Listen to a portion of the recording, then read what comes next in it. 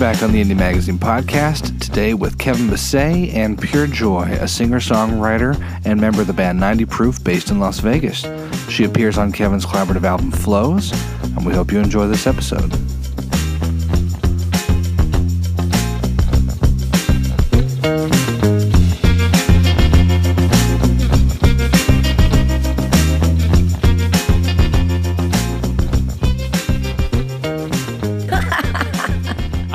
I don't know.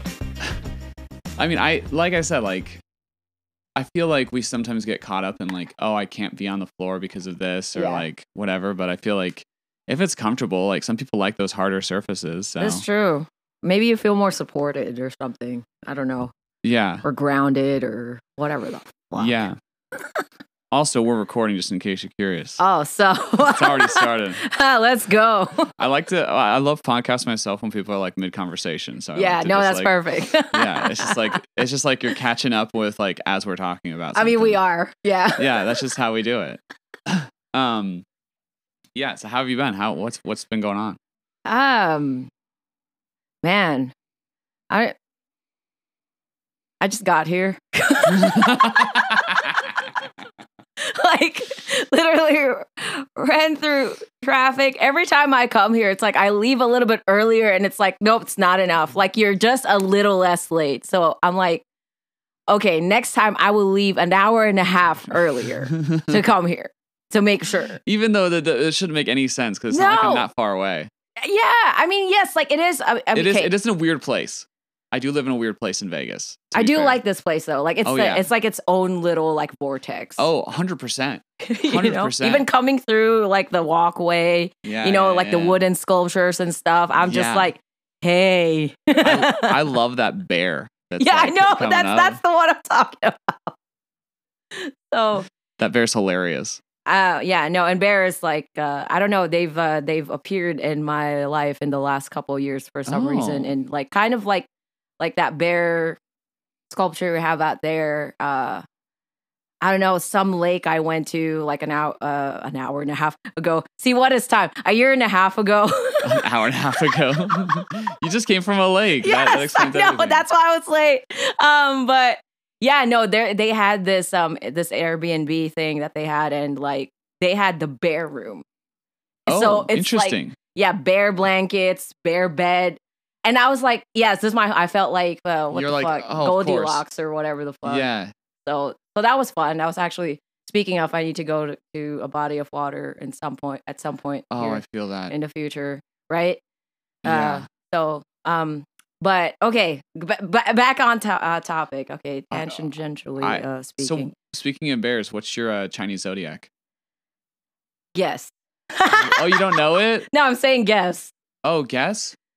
Just for funsies. I'm gonna guess. I'm probably wrong. I'm guessing like tiger. Is tiger right? Which one is it? No, but I mean tigers are great. Are you rat? Maybe dragon? No, but like there's definitely some significance there with the tiger and the dragon. But I'm a rabbit. Oh, rabbit. Yeah, it makes sense. Once I hear it, I'm like, of course you're right. Right. You know? Yeah. But nice. Yeah, that's my thing. What about you? I'm a water rooster. Oh, interesting. Okay, I haven't delved much into Chinese astrology. Like I know just like surface stuff on it. Oh, same. So like I don't really know. Oh, I don't know what any of it means. I just think it's funny because I like a lot of girls right now are very into just like Western astrology. Yeah. And I'm like, I'm going to start like, I kind of like want to get into Chinese astrology. Yeah, I think it's kind of, it's like, I was talking to a friend about all this stuff and just like, whether you believe in it or not, it's just like kind of like a fun. It's like, it's fun. Yeah, it's a fun like field of study. You're just like, okay, I'm just finding out about it. Like, randomly, I picked up one of my books last night, and it was talking about like Native American, I think, or sun astrology. I'm not sure. Oh, cool. Yeah, and I found out that I was like an elk or owl, whatever. So there's another thing there. You know what I mean? Yeah. But yeah, it's just fun. But also like, okay, so now speaking of rabbits, we're going down this rabbit hole just for a little bit. I feel like the surge of like astrology and all that stuff, especially here in the West, is just because like we're here we go. Go for it. Keep going. We're going through a meaning crisis. That's been happening for a while. Yeah. Right? And then, pandemic happened, blah, blah, blah, and all this shit. So like that also furthered the whole psychedelic renaissance, quote unquote, right? That we're talking about. So since we've basically, we said fuck religion, right? And all this shit. Yeah. But we didn't quite understand that there was also something important about having some type of compass. Right. I guess. So now we're looking for these other like ways to kind of conceptualize what's happening with us, right? Because like science is great, but it doesn't explain everything. Right. Right? Yeah, I mean, yeah. we don't even know where consciousness comes from. Like Right. they're still studying it and people still don't know Right, like how right. it fucking works. So yeah. we're trying to like grasp onto something to, at least like, I don't know, I guess like have like some kind of like balm for the void. Yeah. And I feel like I totally feel like that's the case. And I think if I'm gonna grab onto anything, I want it to be like cute animals. And I feel like that's where like Chinese zodiac goes. Yes. And apparently so does the Native American, like the old American zodiacs. Yeah, apparently. So that's dope. I'm like, okay, so Owl and elk is sick. I guess, yeah. I mean, Owls are dope. I'll have to when I go back home, I have to look at your. Okay, great. I'll send you my birthday. I'll send my birthday. And you have to tell me what I am. All right. I'm actually very curious now. We won't say it online just because, like, we don't want people stalking you. Oh yeah, we won't say my birthday online. No, heavens no. Although they already have it. I mean, they know I'm a water rooster, so that tells you the year at least. So what's the year? 93. 93. I still don't. I'm like.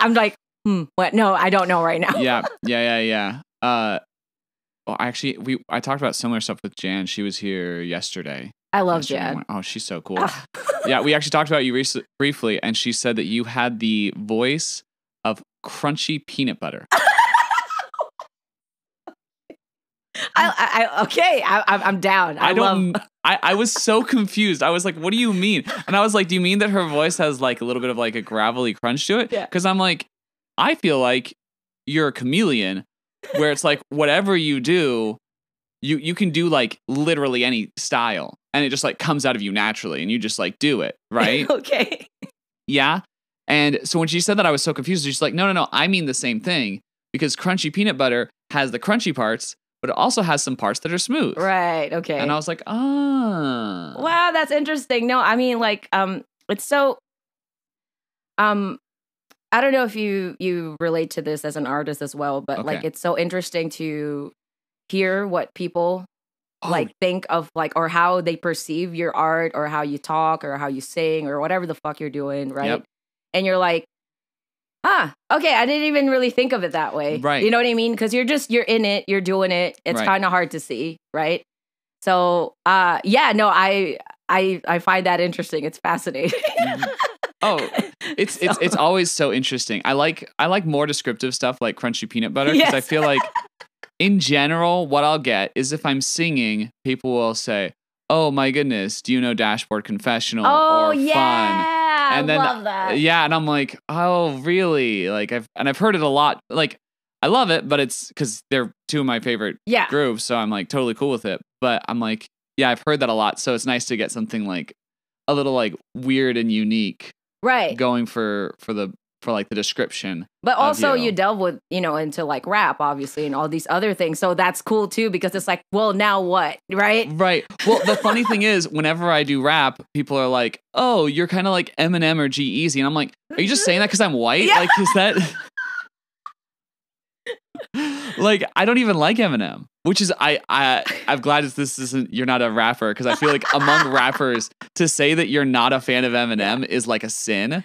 But I'm just like it doesn't appeal to me. You know? No, I mean, look, disclaimer, especially in his like peak times, I guess. I was into it. I was listening to his CDs, like in my fucking, everyone CD loves player. it. You know what I mean? Like Walkman, whatever. And all that stuff. However, like if we're talking about rap stuff, like I love like the Beastie Boys. Oh, dude. Common, Most Def, you know, all these. Even like Nas back in the day. Yeah. You know what I mean? That type of shit. I'm so glad that Wu-Tang is here doing their things. But like those would be like my types of like rap music. And also like more like modern, I guess, would be they're not modern, but you know what I mean? Like 21 Pilots. Oh, 21 Pilots is so sick. So that's kind of like what comes to mind to when me. Like when I hear your stuff, like it's more of like okay. You know what I mean? Like more around that top genre. Yeah. And also like of local artists and stuff. I haven't have to go back and see what Echo's doing, but Echo's really amazing as well. Right. He kind of has this whole hard hop style going on, so it's kind of like again a mixture of like alternative rock. Right. Rap. So much so that he's like collaborating with emo bands. Yeah. Which just makes sense, right? So that's what I'm saying. So I'm like, I feel like, you know, people try. Yeah, they're like Eminem, you know what I mean? Right. Like, you're like, can you go a layer deeper? Right. Well, it's funny because like for me, I relate because like some of my favorite and most influential hip hop stuff for me come from the Korean market. So people like Top and G-Dragon, who I just love. And I think they're great. But I mean, most people in America, if I say Top or G-Dragon, have no idea what I'm talking about. I mean, honestly, I've also not like been super deep into the K-pop side of things. Yeah. But when I was teaching like younger kids and stuff, I would ask them about like what they want to work on other than their like, you know what I mean, their designated, I guess, like assignments or whatever. And some of them would, you know, throw out like, well, I've been listening a lot to like BTS, right? Or something like that. And I entertain it because obviously that's what they're into, and there's nothing offensive about, you know what I mean? Like the lyrics or anything. But also it's actually pretty like, it's multi-layered because like they're singing involved, they're dancing at the same time, they're rapping, and it's in Korean. Yeah, you know it's crazy. I mean? Yeah, it's so cool. Yeah, so I was like, okay, you know, like I can get down with that. You know, it's just that like, I feel like it's not so much that it's not my cup of tea. It's just, I'm not leaning into that right now. However, I can dip my toes into that. Right, you're like, you know ooh. I mean? Yeah, exactly. I feel like you're an expert toe dipper, so I'm not surprised. Expert toe dipper. Yeah. I'm okay with that, actually. Yeah, I think that's how I envision you as an artist. You're an expert toe dipper. Okay, well, thank you. Actually, yeah, I can see that now. That's been, as far as imagery's been going on the last few days. I'm like, yeah, I can see how this has like been my path for the most part. Right. And at first, I would kind of have a little bit of tinge, like I guess like a pain point there, just because it's like, especially when you're working with like producers and stuff like that, like, well, what are you? Right? Yeah. You know what I mean? And it's like, it's so hard just because like I like so many other different things. Right. And so it would give me this pain point because like, first of all, I couldn't communicate like, well, this is me. And they're like, well, but you also do this and that, blah, blah, blah, blah. Okay, cool. So then I kind of wrestled with that for a little bit. Right. And then, you know, you get to the other side where you're like, well, fuck that. I'm gonna do my own thing. You can't fit me in the box, blah, blah, blah. But then you're also like, now I'm fucking lost. Right? Because you're just like out in the ethers. And then you come back full circle and you're like, you know, that's just who you are. Right. And that's okay. Right. If anything, it's great. I love it. I think it's amazing. Yeah. It was actually interesting because I mean, in a way you do that too. Oh yeah. So we're a little biased here. To me, I think of it as like I'm wearing disguises. Yeah. I'm like, you know, I put out something like this Flows project, and it's like, to me, I'm a pop artist deep in my core. Yeah. And right now I'm doing a hip hop project, so I'm just putting on hip hop clothes. Yeah. But underneath it all is pop. Like it is pop. Yeah. To me, but with a hip hop hat on.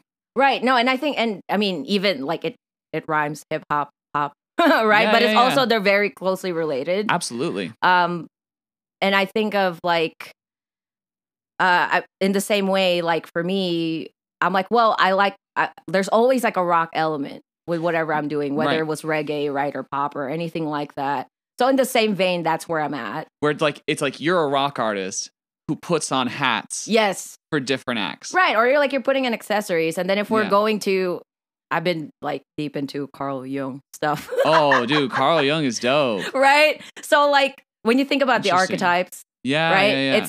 It's the same thing with the hats. Right. I mean, like the genres, like it's so interesting. I think just like also when we talk about genres, religions, languages, all this stuff, like it's all talking about the same thing. We're just using different terms. Like however you perceive that, that's just what it is. It's just like the 6 and 9 situation. Like you're both correct. You're just looking at it from a different angle. Love it. You know what I mean? Yeah, it's the same symbol, just one's upside down. Yeah, and you're just on the other side of it. Like, yeah, we're both, you know what I mean? So that's where I feel like we get tripped up to. And again, like especially with music and again, working with like really established producers and whatnot. And, you know, like, don't get me wrong, like I love that experience and whatnot. But sometimes I feel like this happens to everyone, not just them, where you kind of just, you're so grounded in what you're doing and you know that this is the formula that works, that you kind of want people or artists to do that as well. You know what I mean? And it's for good intention for the most part. Right. But, you know, you have to know that as, I guess, as an artist yourself to know, like, how you work, how you process, and again, what archetype you're embodying at that time. Right. And it might not align with what they're doing at that time. And you're just like, and you just have to cultivate that discernment, I guess. Right. So that you could just continue to do your shit. Right. Totally. It's interesting because like looking at the song we have together, Cut the Fabric. The name is just like escaped me for a second there. Okay. When I asked you to do it, part of my thought process with it was like, oh, PJ has this. Oh, also, sorry, just quick thing I remember. Let's get it. Jan decided that oh no. So what happened is we mentioned you briefly, and my roommate overheard us, and he was like, pajamas, because we said PJ. And Jan laughed so hard, and she's like, "That's what I'm calling PJ from now on. I'm calling her pajamas." That works. That's fine. Yeah. Which I thought was so funny. I was like, "Oh, PJ's gonna get a kick out of that." So I think like when I hit you up, I was like, "Oh, I know PJ as this rock artist, and she's released some really great rock tracks. You know, Monster Fire, where those have like a more of like electronic elements to them. Yeah, a little bit. And then looking at your Pure Joy People album." That is like, just, it's a rock album. Yeah. Like 10%. For some reason, Spanish got in my brain. 100% a rock album. And so I was like, oh, I'm going to invite her over to be a rocker on this hip hop track.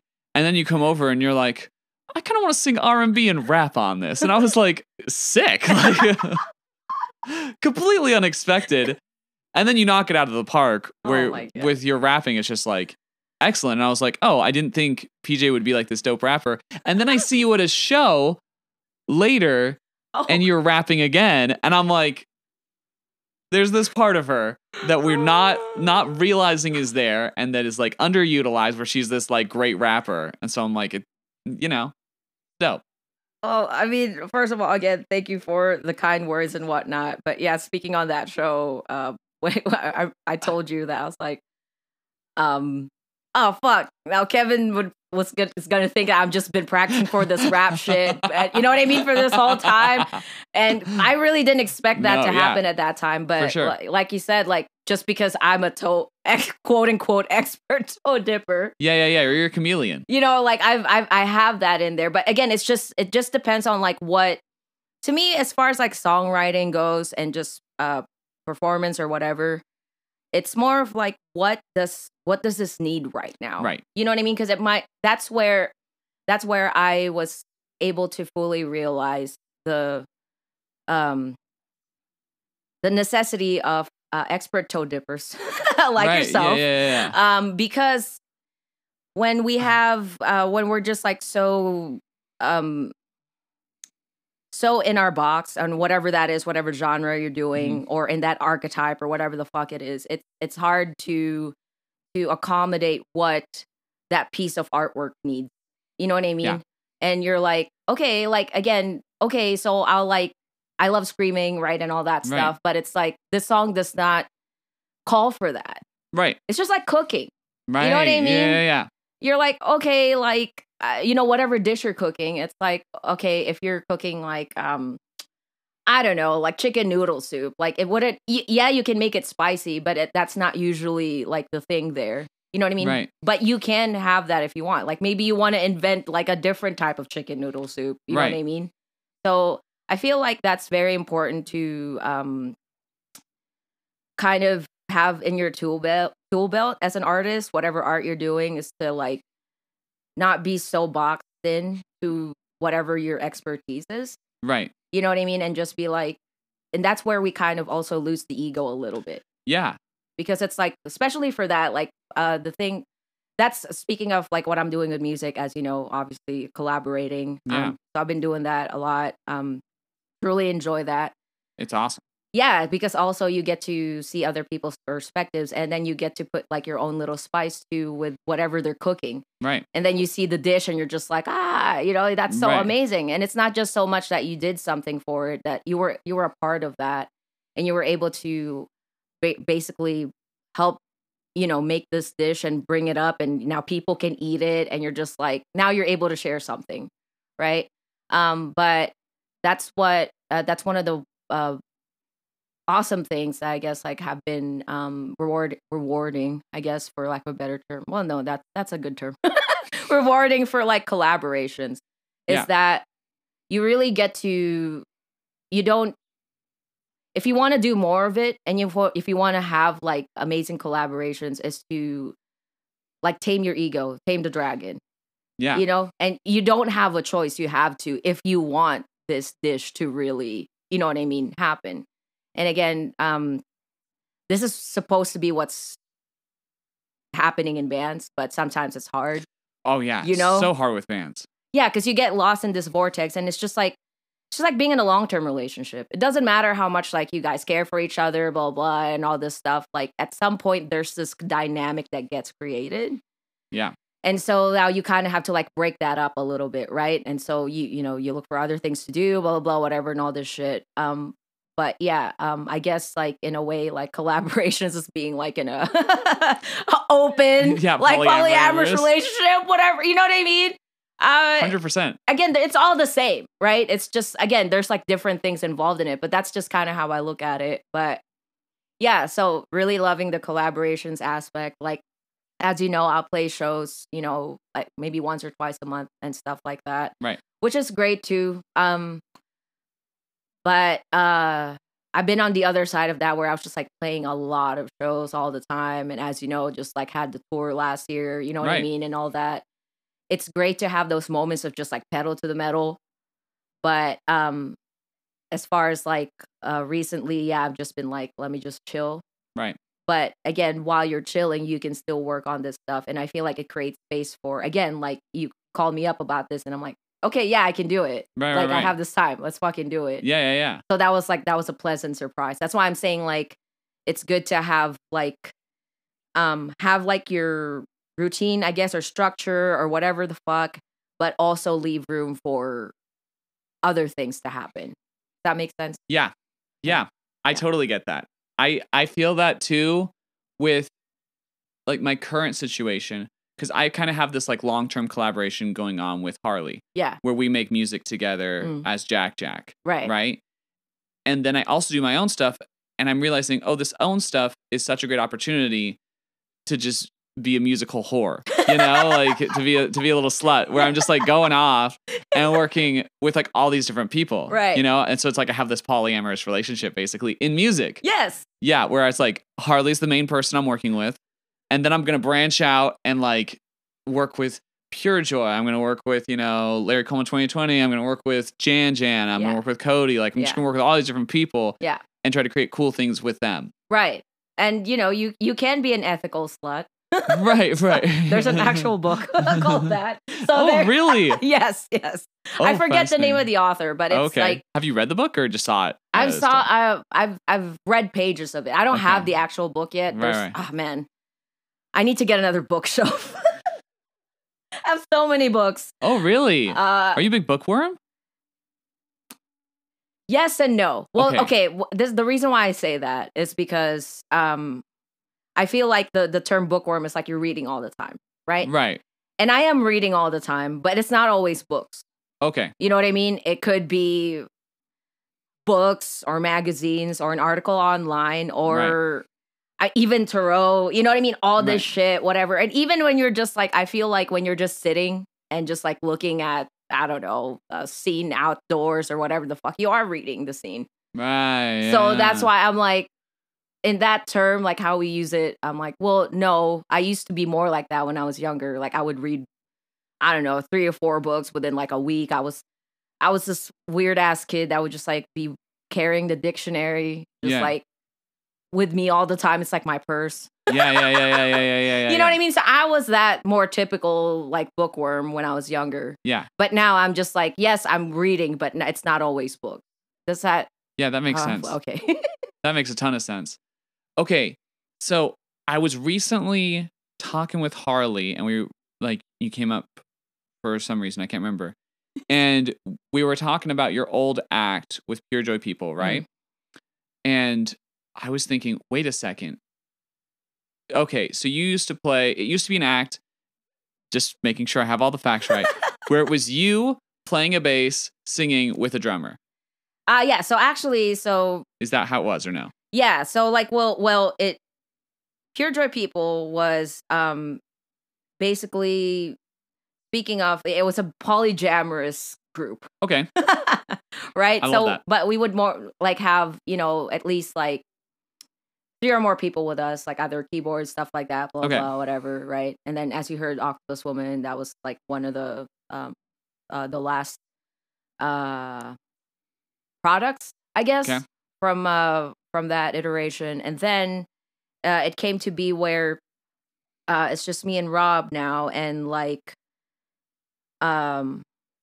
he focused on the drums and I did I was playing bass. So we were kind of doing this drum and bass situation. Right. And that became Death Buddy. Okay, that's Death Buddy. That's something different. Okay. Yeah, so that was the last iteration of like that. Of the Pure Joy People experience. Yes. So it became Death Buddy.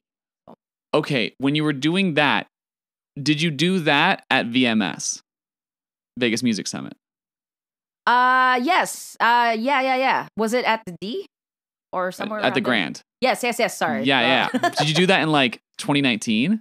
I believe so. Did we do a Kid Cudi song? I think you did. Yeah. Okay. Okay, that's actually when I first like met you. What? Because I was at that VMS. Oh my god. Yeah, and I was like, oh, these guys are dope, and like Harley and I talked about you guys a little bit, and then I'd like completely forgotten about it. Yeah. Because that was like years ago. Right. And then I met you again when you were doing stuff with Jeff. Yeah. So it just like occurred to me recently. She said that, and I was like, wait a second. I never made that connection that you were that same group playing at VMS. And it was like in that like little room that was like off. Yes. Yeah. Where they'd have like the conferences during the day, and then they had the bands come out. Ah, that was a dope time, actually. Yeah, I miss VMS. Oh, wow. I didn't. Thank you for bringing that up. Actually, that's where we met, because I recently, so I'm jamming tonight with Chris, right? Chris Mendoza. Okay, great.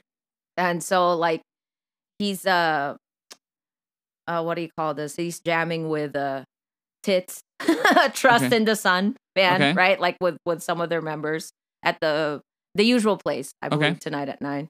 And sick. So the bass player is Stefano. I'm like, I see him and I'm like, dude, you look so familiar. And then we just went on this whole thing. It's like, yeah, man, from like, we go way back from like fucking 10 years ago or whatever the fuck we're talking about. But we have no idea what we're talking about, right? Right. We're just fucking around.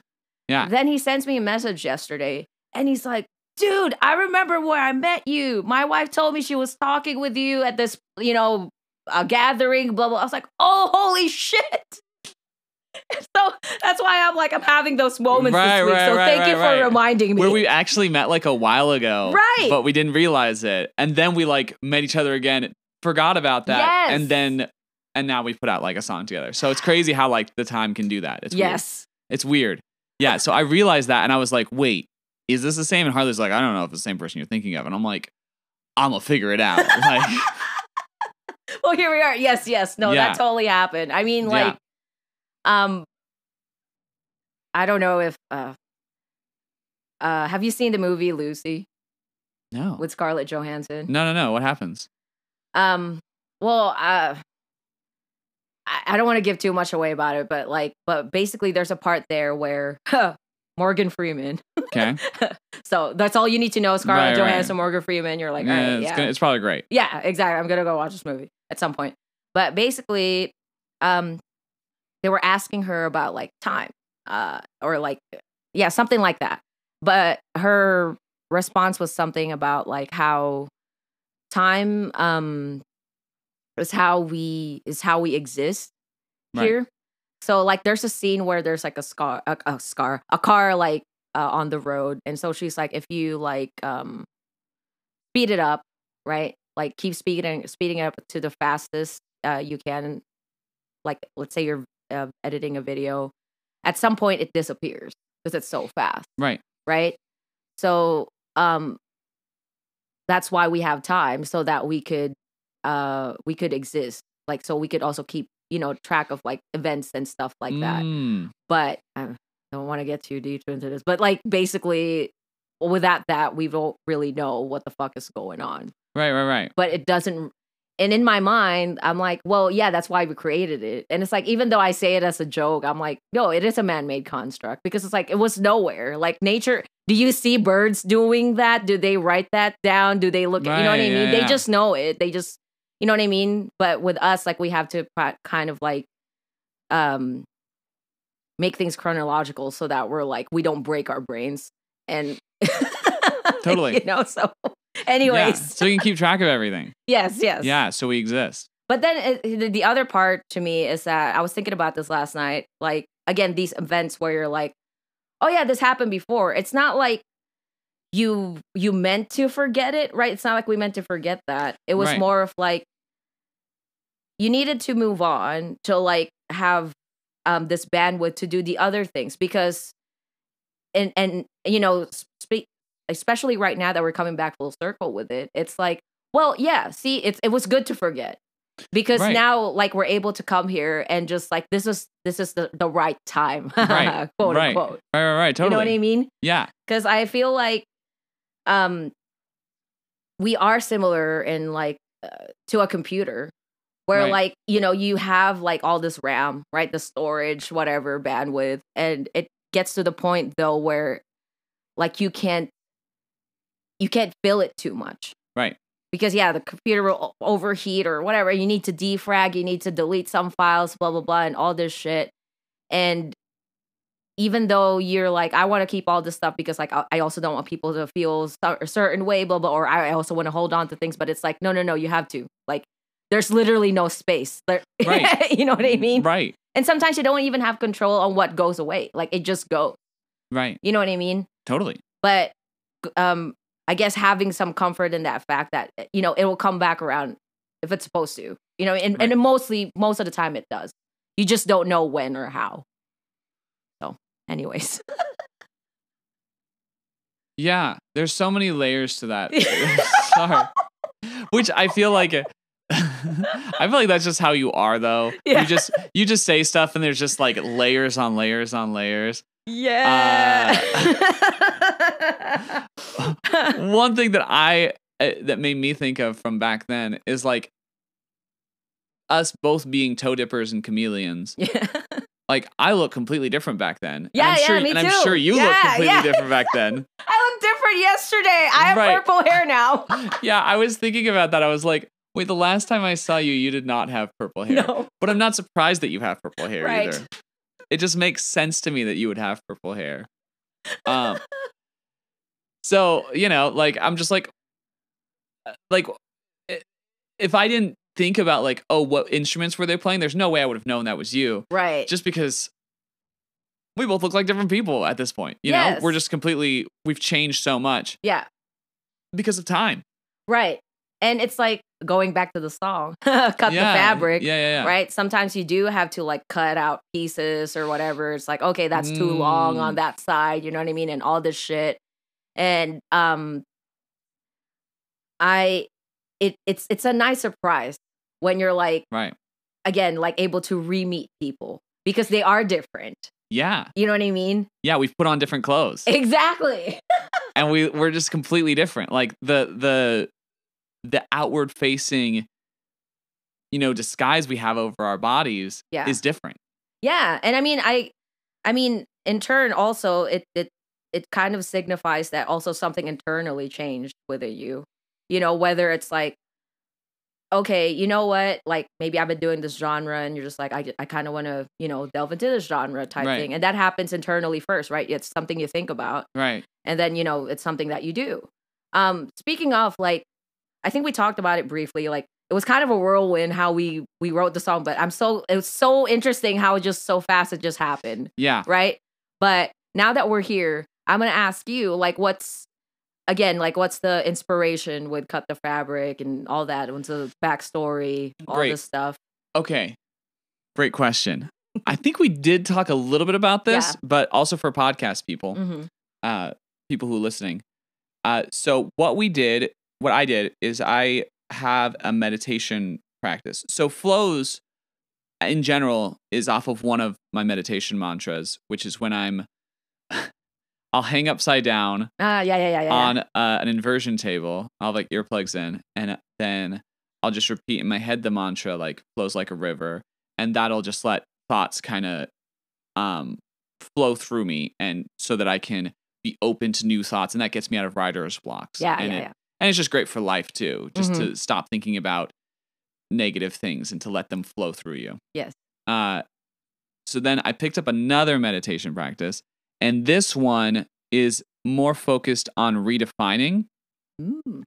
So what I do is I'm meditating, I get into just like a meditative state, and then I let go of the parts of me that I don't want. Yeah. And so I like mentally think like, hey, these are the things I want to change. And then I go through and redefine who I want to be. Mm-hmm. And I thought, and I thought a lot about too, just right now in culture, I feel like a lot of people do things like the astrology thing, and they blame it on something out of their control. Right. They say, well, this is just who I am. And like, I don't hate that part of them. It's more, I hate that specific mindset of like, I am unchangeable. Right. And to me, I'm like, no, we're constantly flowing. We're constantly changing, and we need to redefine ourselves. Yeah. And so that's how I approached Cut the Fabric, is like, time to cut the fabric, redefine myself, be a different person than I was before, and let go of who I was. And then have new clothes on. Right. Using clothes as kind of that allegory for that. What I thought was interesting is that you actually know so much more about sewing than I do. So when you got on the track, you were like, yeah, sewing actually works like this. And you were like explaining details about like actually making clothes. And I was like, oh my goodness, like how perfect could this be? Now I have someone who actually knows what they're talking about. So there will actually be realism in this song. And it's not just me saying just these thoughts I have about it that might be true. Right. You actually knew like, oh no, this is how you sew, and this is how you would make these different types of articles of clothing, and da-da-da. And that made its way into the lyrical content in a really cool way. Yeah, no, and I think like, actually, here's the thing. You did know. Okay. And here's where we're going to get weird. You did know. Because like, how was it that we didn't know, right? Quote unquote. Right. But all of a sudden you're just like, okay, let me just call this is the song. Like, this is what I want you to do with it. Right. But you didn't know, obviously, that I had some knowledge, right, on that. Right. So you did know, though. There was some knowing, but you just didn't know. Right. There was like a spiritual guidance. Exactly. And I think that happens with art so much. Yes. Is that there's something that leads us to the right place. Yeah.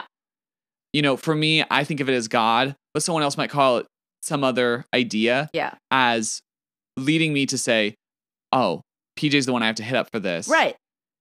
And then you get on the song, and I feel like you have this super interesting perspective and understanding in your writing toward it. Yeah. And also towards your vocal performance on the track. Which I also didn't, again, we didn't know, right? But apparently we both knew at some point. And like, the cool thing about it too for me was that like how fast it came to be. You know what I mean? Yeah. And how it was like, I think I'm, especially doing this for quite some time, as you know, it's like, you know, you're like, you have to grind.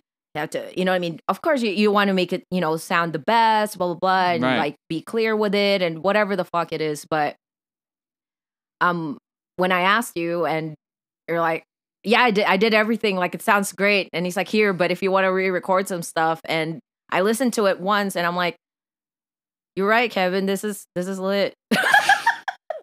And I'm like, but I'm going to listen again tomorrow, right? To like, you know, for good measure. Again, we're measuring, cutting the fabric.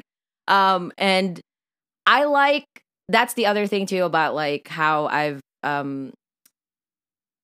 really got out of the quote unquote matrix of just like music production, is that like, actually, the simpler it is, the better. I agree. You know what I mean? And it's like, I understand that there's a fine line between like just being lazy and just, you know what I mean? All right, that's good enough. Right. And, you know, the other side where it's just like, oh my God, we've been, you know, working on this song for fucking 5 years and it's one song. Right. You know what I mean? Yeah. And don't get me wrong, some songs warrant that. Right. However, I was just like, to me, I was just like, whoa, that's cool. You know, and like, I feel like that's been happening a lot lately too. And again, just like we're talking about synchronicity. I mean, we're all weird here anyway. It doesn't matter, right? Yeah. Whatever. But like, I think it's not just like also not just the weirdness of like a spirit, you know, controlling all these people and whatnot. Like, it makes sense that we would have this synchronicity. And I feel like the synchronicity has this weird connotation right now where it's like, oh, it's woo stuff. Like, no, when you think about the word synchronicity, right? It's just like, it's synchronized. It's like when you think about synchronized swimming, they're just doing it at the same time. Yeah. How come we don't have this weird thought about like, oh, synchronistic swimming? Like, no, they're just doing it at the same time. Right. So in my mind, I'm like, why would we not have these synchronicities, especially as artists, especially here being local, right? Right. When we're tapped into the same energy or art or genre, whatever the fuck. Interactions. Like, it makes sense. Yeah. Oh, 100% makes sense. I agree with you so much. Yeah. So I'm actually curious now with those thoughts. Do you normally not write songs quickly? It depends. Okay. I feel like it depends. So like, let's say for, again, thank you for reminding me about the whole going upside down thing. Cause that's kind of, that's what we were talking about while we were writing that verse. And you were talking about how the upside down thing had been part of like other parts of your life recently too. So now this goes back full circle to that whole drum and bass situation. Yeah. Okay. So, I knew some guitar, right? And I would, you know, play drums here and there, but like I was intimidated by the bass. Really? Yeah. But it's also like, it's not, I also didn't have the need to learn it, right? Okay. But with this iteration, I was like, well, this is what we have to do, right?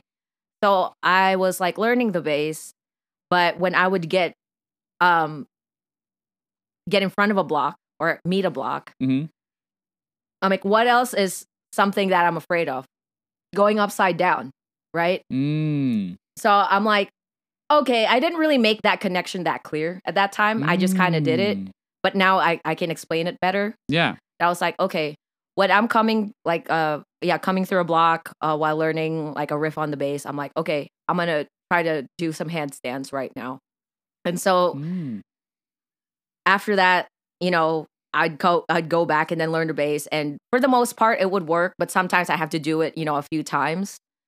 But basically, I think to me, like how it made sense was just like, okay, well, let me just like basically shake that off a little bit. Like, you know, something is calcifying, right? So let me just like go upside down, you know what I mean? Just recalibrate when I come back up, and then I can do that again.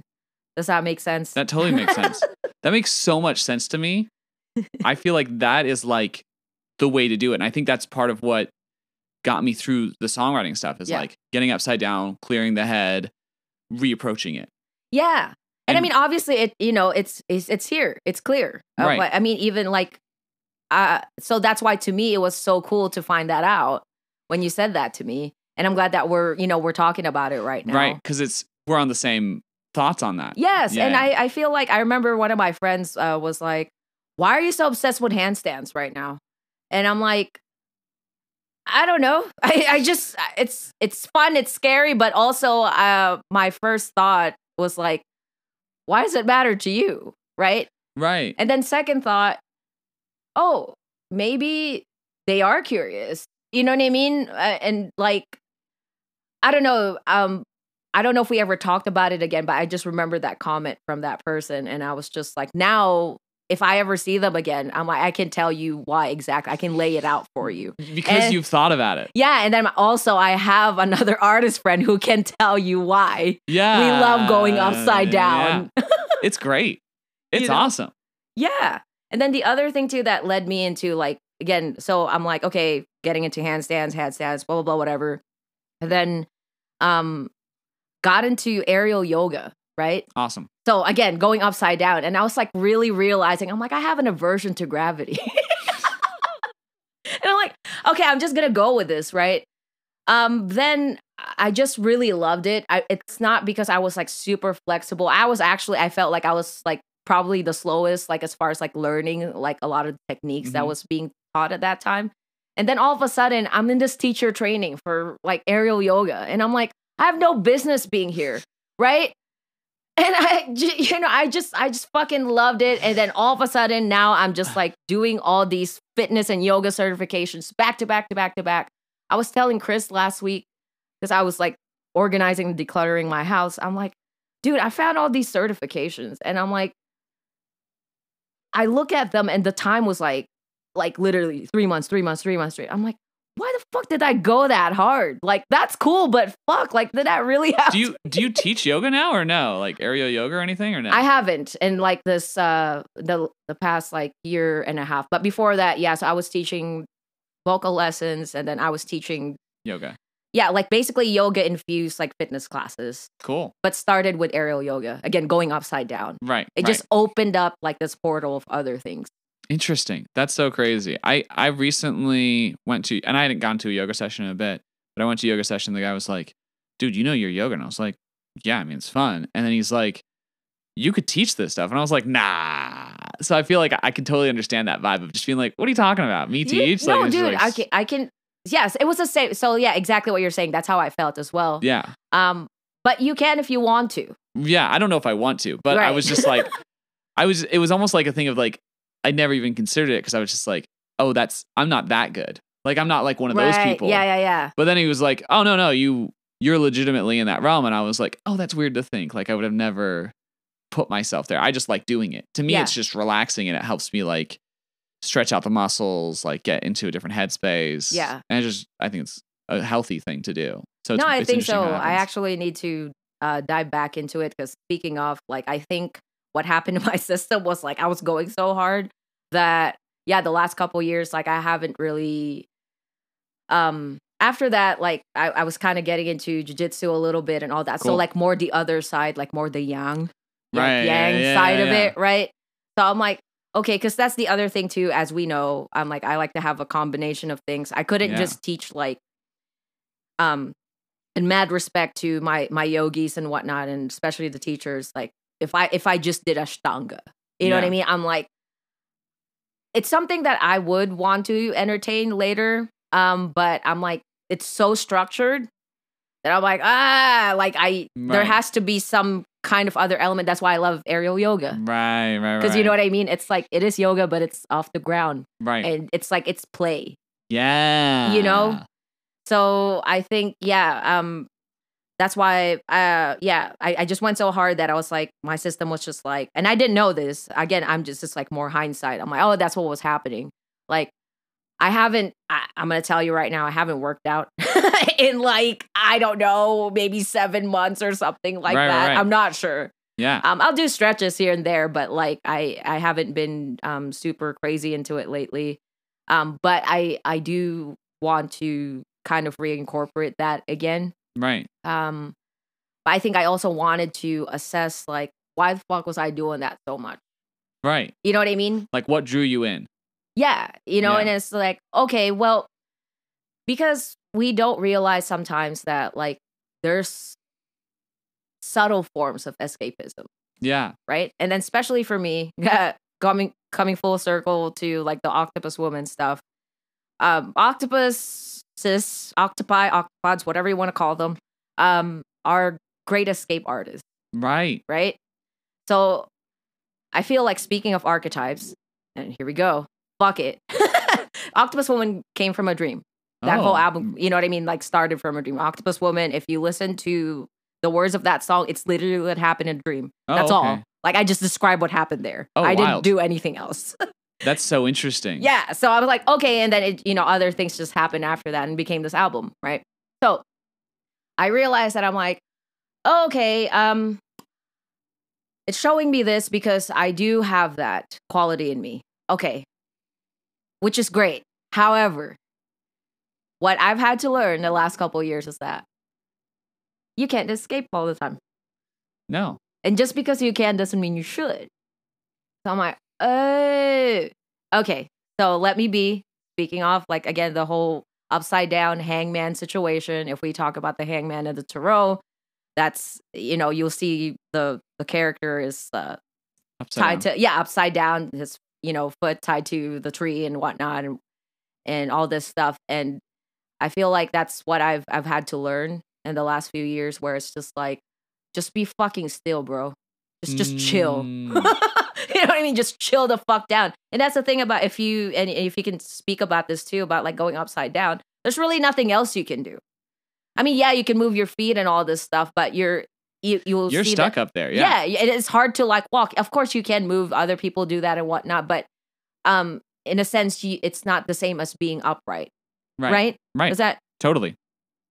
If you want to, like riff on that a little bit. So I'm going to go back to a thing real quick, because I think it's interesting talking about like the Tao Ching, right? With like you going through your yoga way, which was very much in that yin, and then going into jiu-jitsu, which is very much in that yang side of it. Yeah. I feel like the doing nothing is also part of like the Tao Ching, right? Yes. Where it's like that kind of like middle path of like neutral and so it's interesting that you've been feeling a need to be neutral in your own life, as you've also in your workout habits gone into a neutral state. Yeah. Which I find fascinating. Yeah. It's just another weird connection. Yeah, but that's I think being upside down too, I think the thing is gravity is always pushing us one way. And so it's really nice to tell gravity like, hey, like work this part of me. Yeah. Like getting gravity to work for us. I like that. Yeah. Like instead of pushing me, feet on the floor, head up high, it's head on the floor, feet up high.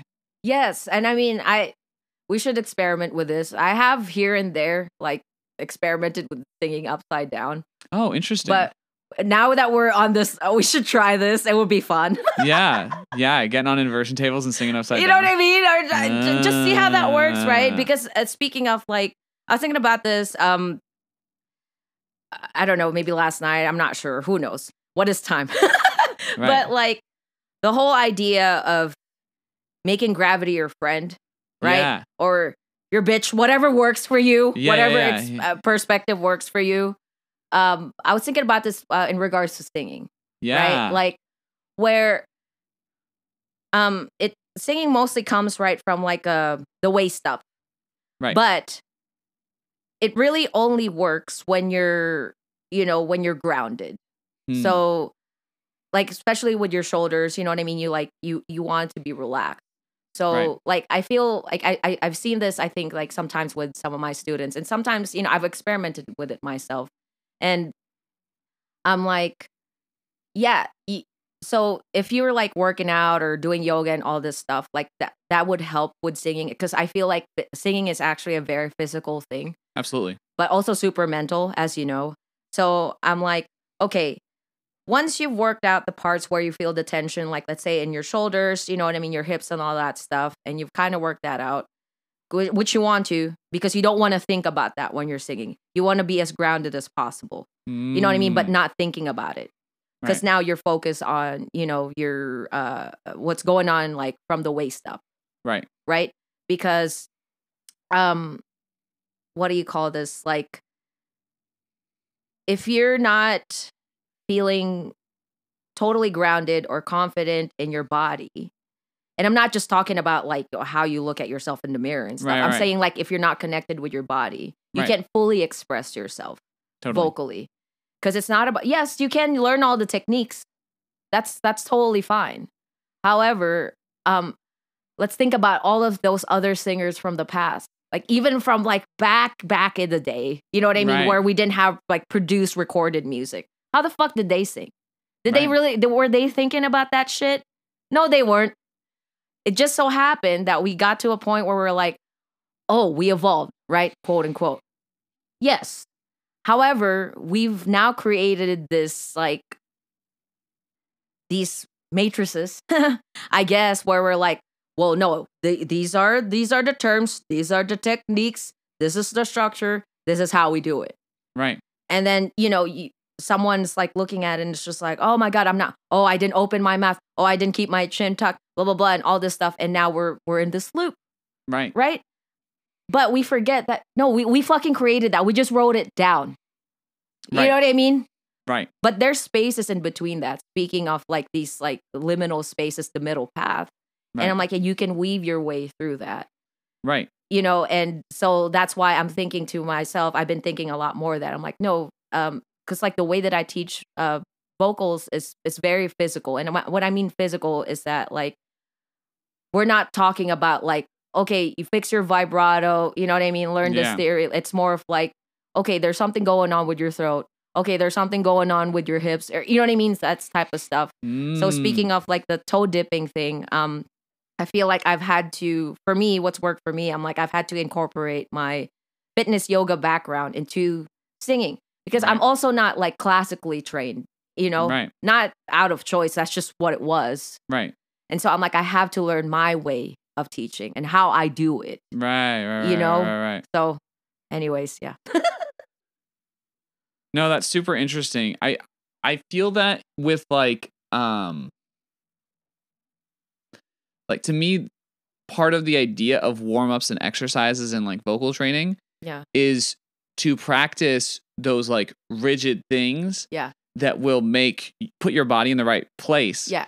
And then later you don't have to think about it. Right. So that when you're out performing, you're 100% in that moment. Yes. You're just having fun with it because you have refined that technique and you know what you're doing. Yeah.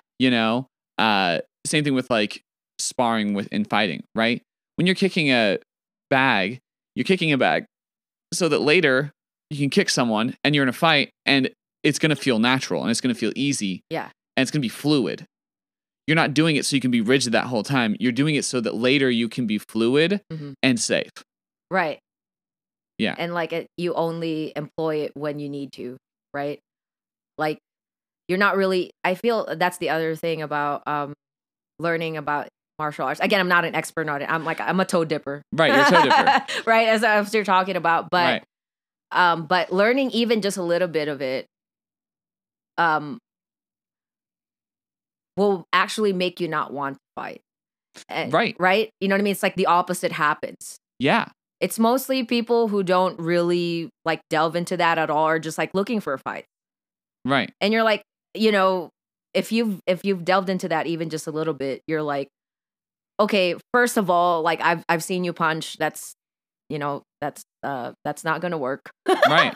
Right. Second, maybe, and again, this is not all the time, but like maybe if you've really kind of learned like the principles, I guess, of it, you're like, second, I could kill you. Like I don't want to do that. Right. Right. You know what I mean? So like you're thinking of all these things once you've kind of at least dipped your toes into that.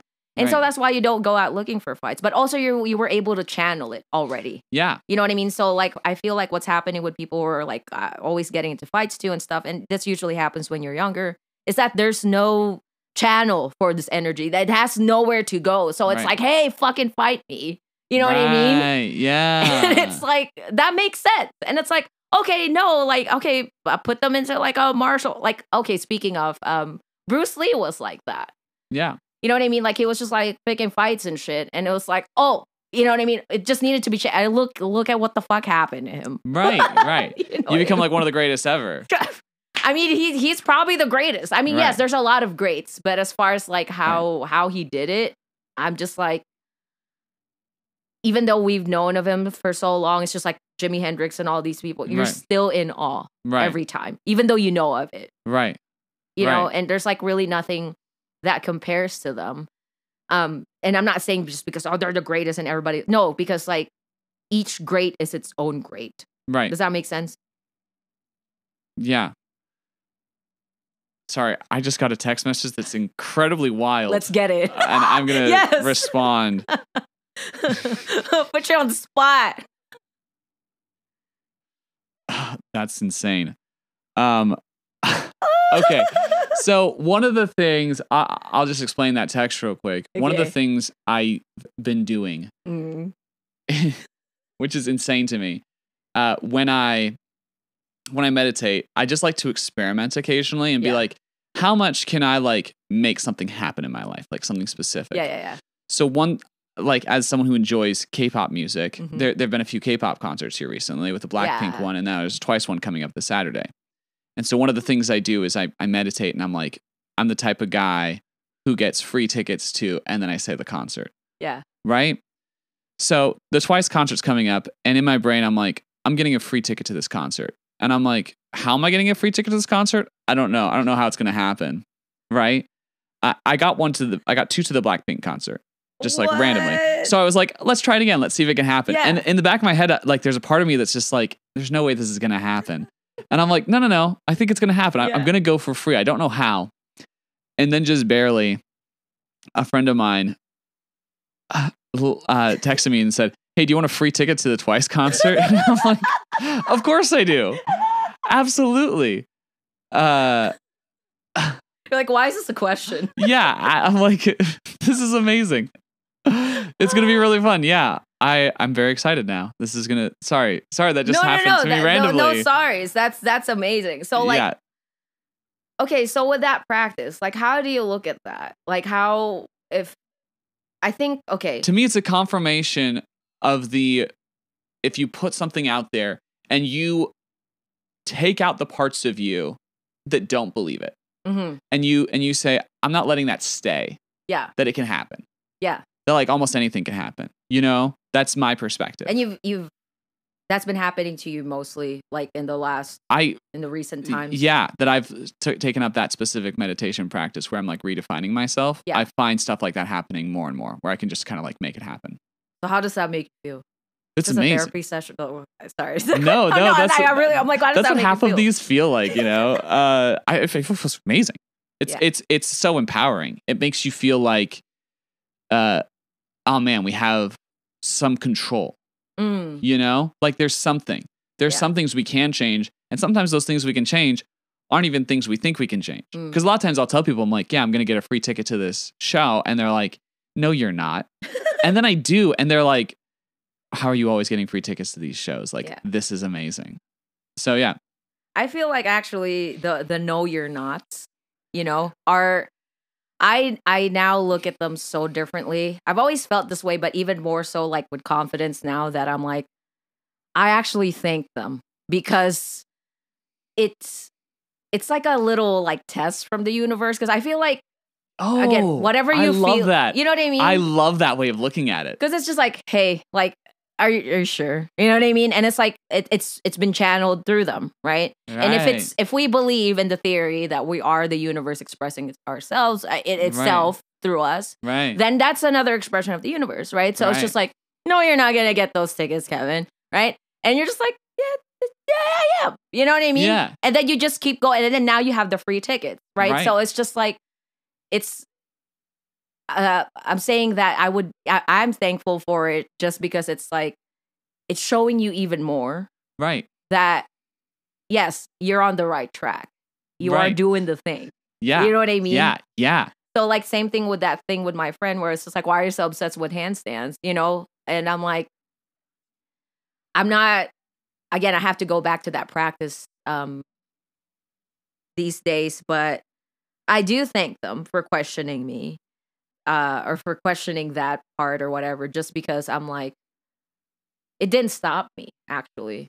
And here's another thing too, like my nieces would, when they found out that I was like, okay, a singer, blah, blah, blah, doing all these things. And they're like, oh, Tita Princess, like, that's so cool. You know what I mean? Blah, blah, blah. I want to do that too. And I'm like, no, you don't. And they're like, what? Why not? No, you don't. And then even their mom would be like, why are you saying that? I was like, well, first of all, I'm looking out for my nieces. You know what I mean? This is a hard industry to be in. Oh, yeah. Right? And then second, I'm like, if they really want to, then they'll fucking do it. And third, if they do it, then that's what they're supposed to do.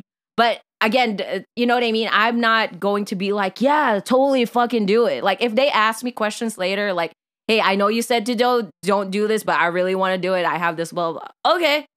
I guess, you know what I mean? Yeah, and then you could show them the ropes. Exactly. Because they passed that first, like, block, which you think everyone has to go through. Yeah, I actually had a moment similar to that for me where my math teacher, who's this great lady, freaking love my math teacher, Mrs. Fulmer. She was amazing. She was so cool. She posted this thing where someone was saying, like, do you really want to be a rock star? Yeah. And I was like, oh, this is perfect. So, because I want to be a rock star. So I read it. And he starts going through all of the sacrifices you have to make to do it.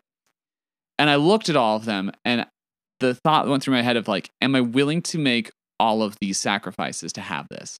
Like, am I willing to make that exchange? Yeah. And I was like, yeah, I'm 100% down.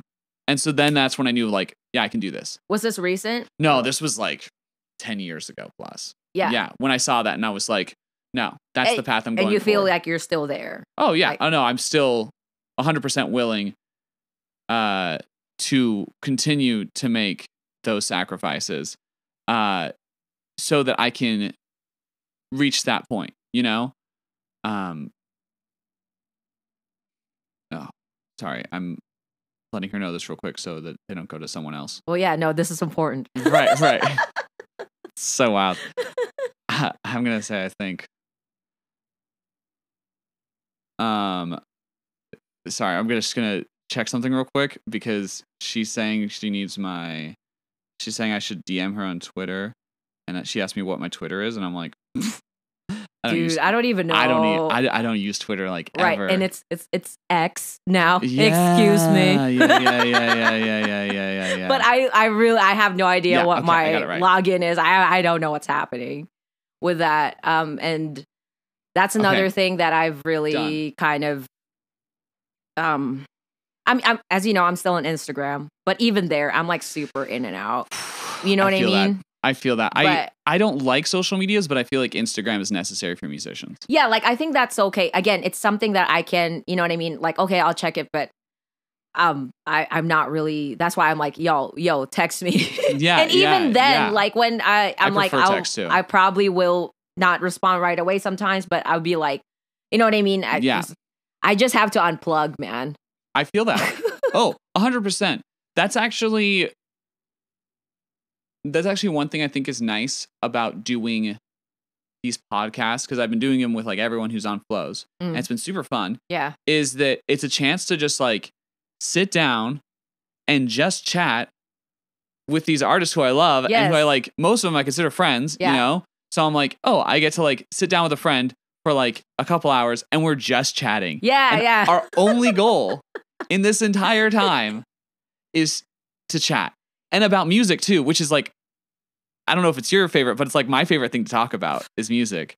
You know? Dude, I mean, that's the other thing too about like, I'm like, I don't have like a lot of social things that I do these days other than like at a show, right? Or music collaboration or, you know, but I also have a day job, right? So, which is mostly online. That's the other reason why I have to let go of the screens. Cause I was like, bro, you know what I mean? You're like, I'm on this all day. Yeah, no, it gets to the point where I've been getting more of these messages on like from my job where it's just like, PJ, are you AI?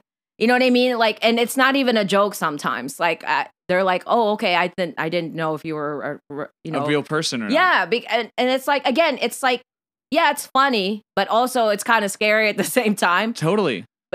So I'm like, those are kind of like my little markers of like, okay, I need to unplug a little bit. Don't get me wrong. Right. This is a whole hot topic, right? Like AI and all this stuff. But I'm like, for me to keep my sanity, I guess, I'm like, I have to unplug. So I do love having these moments of, and I do love long form. Like, I love long form. You know what I mean? Such a fan of long form. Right. So I thank you for having me here. And speaking of, like, that's the other.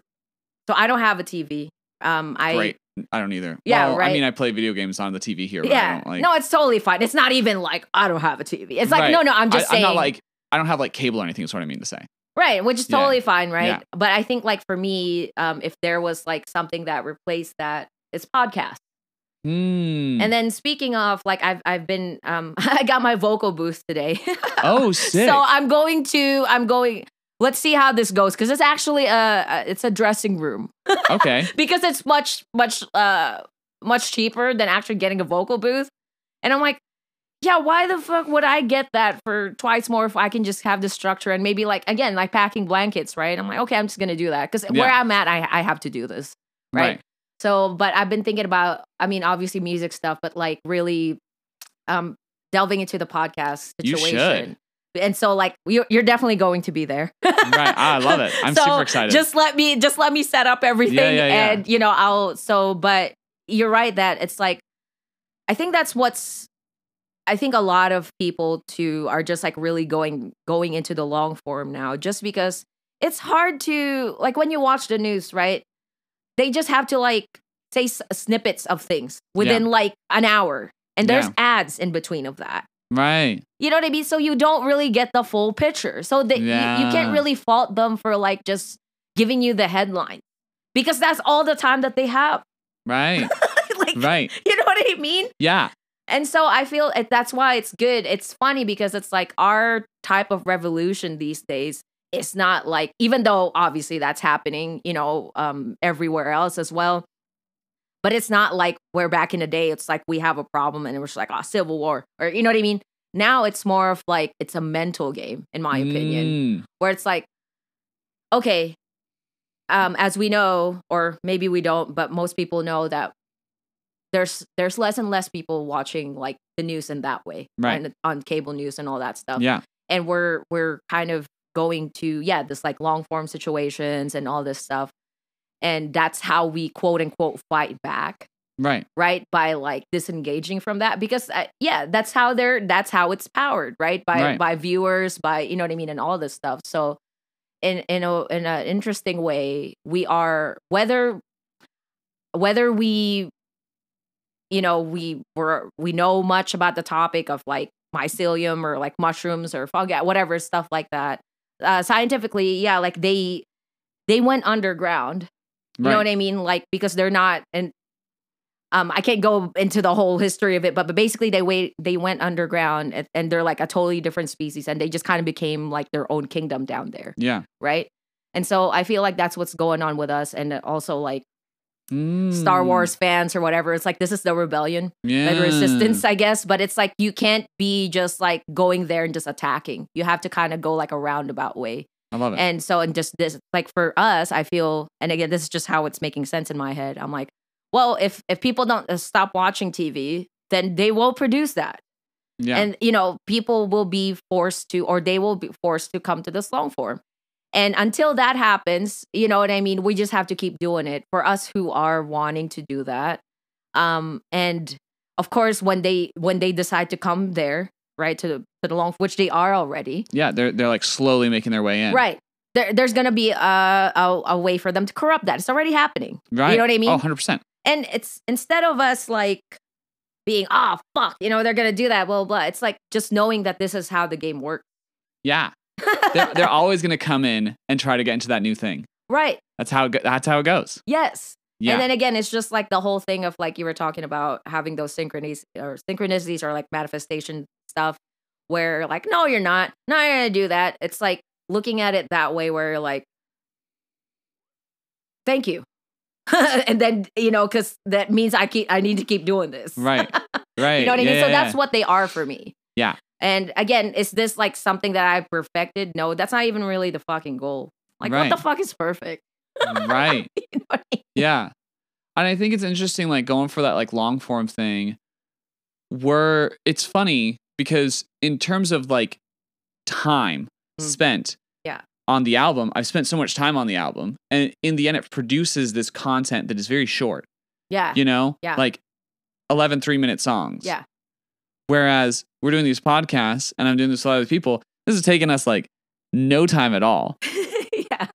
But it's creating this incredibly long form thing Yes. that people can unpack as like a companion piece to the album. Dude, I love that so much. Which I think is just so interesting because it's Yeah. like the shorter thing is the longer consumption thing. Yes. Whereas the thing that took longer is the short consumption thing. Yeah, no, I think it's so fascinating. It's great. I just had that whole thing for long form, you know, just a few minutes ago, right? So Yeah. I think it's great, but it's also like I find that for me, I've been kind of going back to like some of the artists. Speaking of, okay, so podcasts that I've been listening to, there's a lot, but two that I'm really obsessed with right now is Third Eye Drops by Michael Phillips. Okay. And yeah, he also goes into like creativity, you know, and psychology. He's really into Carl Jung, you know, and all this stuff. But he interviews like a lot of these like teachers and people and just like his friends, whatever, and all that stuff. It's really great. And then the other one is Creative Codex by MJ Dorian. Okay. So this is more like about like really more focused on creativity. But he goes into like there's some meditations on there, but he does like these series on like he just finished one on Alexander McQueen, you know, was a fashion designer, right? But before that, he had a whole thing on like Frida Kahlo. Oh, interesting. And then I think he did on his Patreon, he did like a Kurt Cobain series. You know what I mean? So it's just like I am that, like, that's my jam. I love listening to that stuff. And so that's why when you're saying, you're like, I don't know about you. I'm like, bro. You're like, it's totally in your wheelhouse. Oh, sick. Okay, great. I love it. Yeah, I'm a huge, I listen to a lot of the Rick Rubin podcast things he does with Tetragrammaton. His podcast. I have to go there. It's so good. It's so good. Have you read his book? I am. I'm in the middle of it right now. Cool. So like the way, for some reason. I read it like 3 times through. I loved it. Okay, I've been consuming it slowly. Nice. For some reason. That's that's good. A thing. I wish I would have consumed it slowly. I did not consume it slowly. I consumed it in a torrent of just desire. I just I was like ravaging through that book because I thought it was so cool. But go on, sorry. No. I want to hear more about that actually. Yeah, no, I listened to it one time through. And I do audiobooks like while I'm tuning vocals and like working on engineering stuff.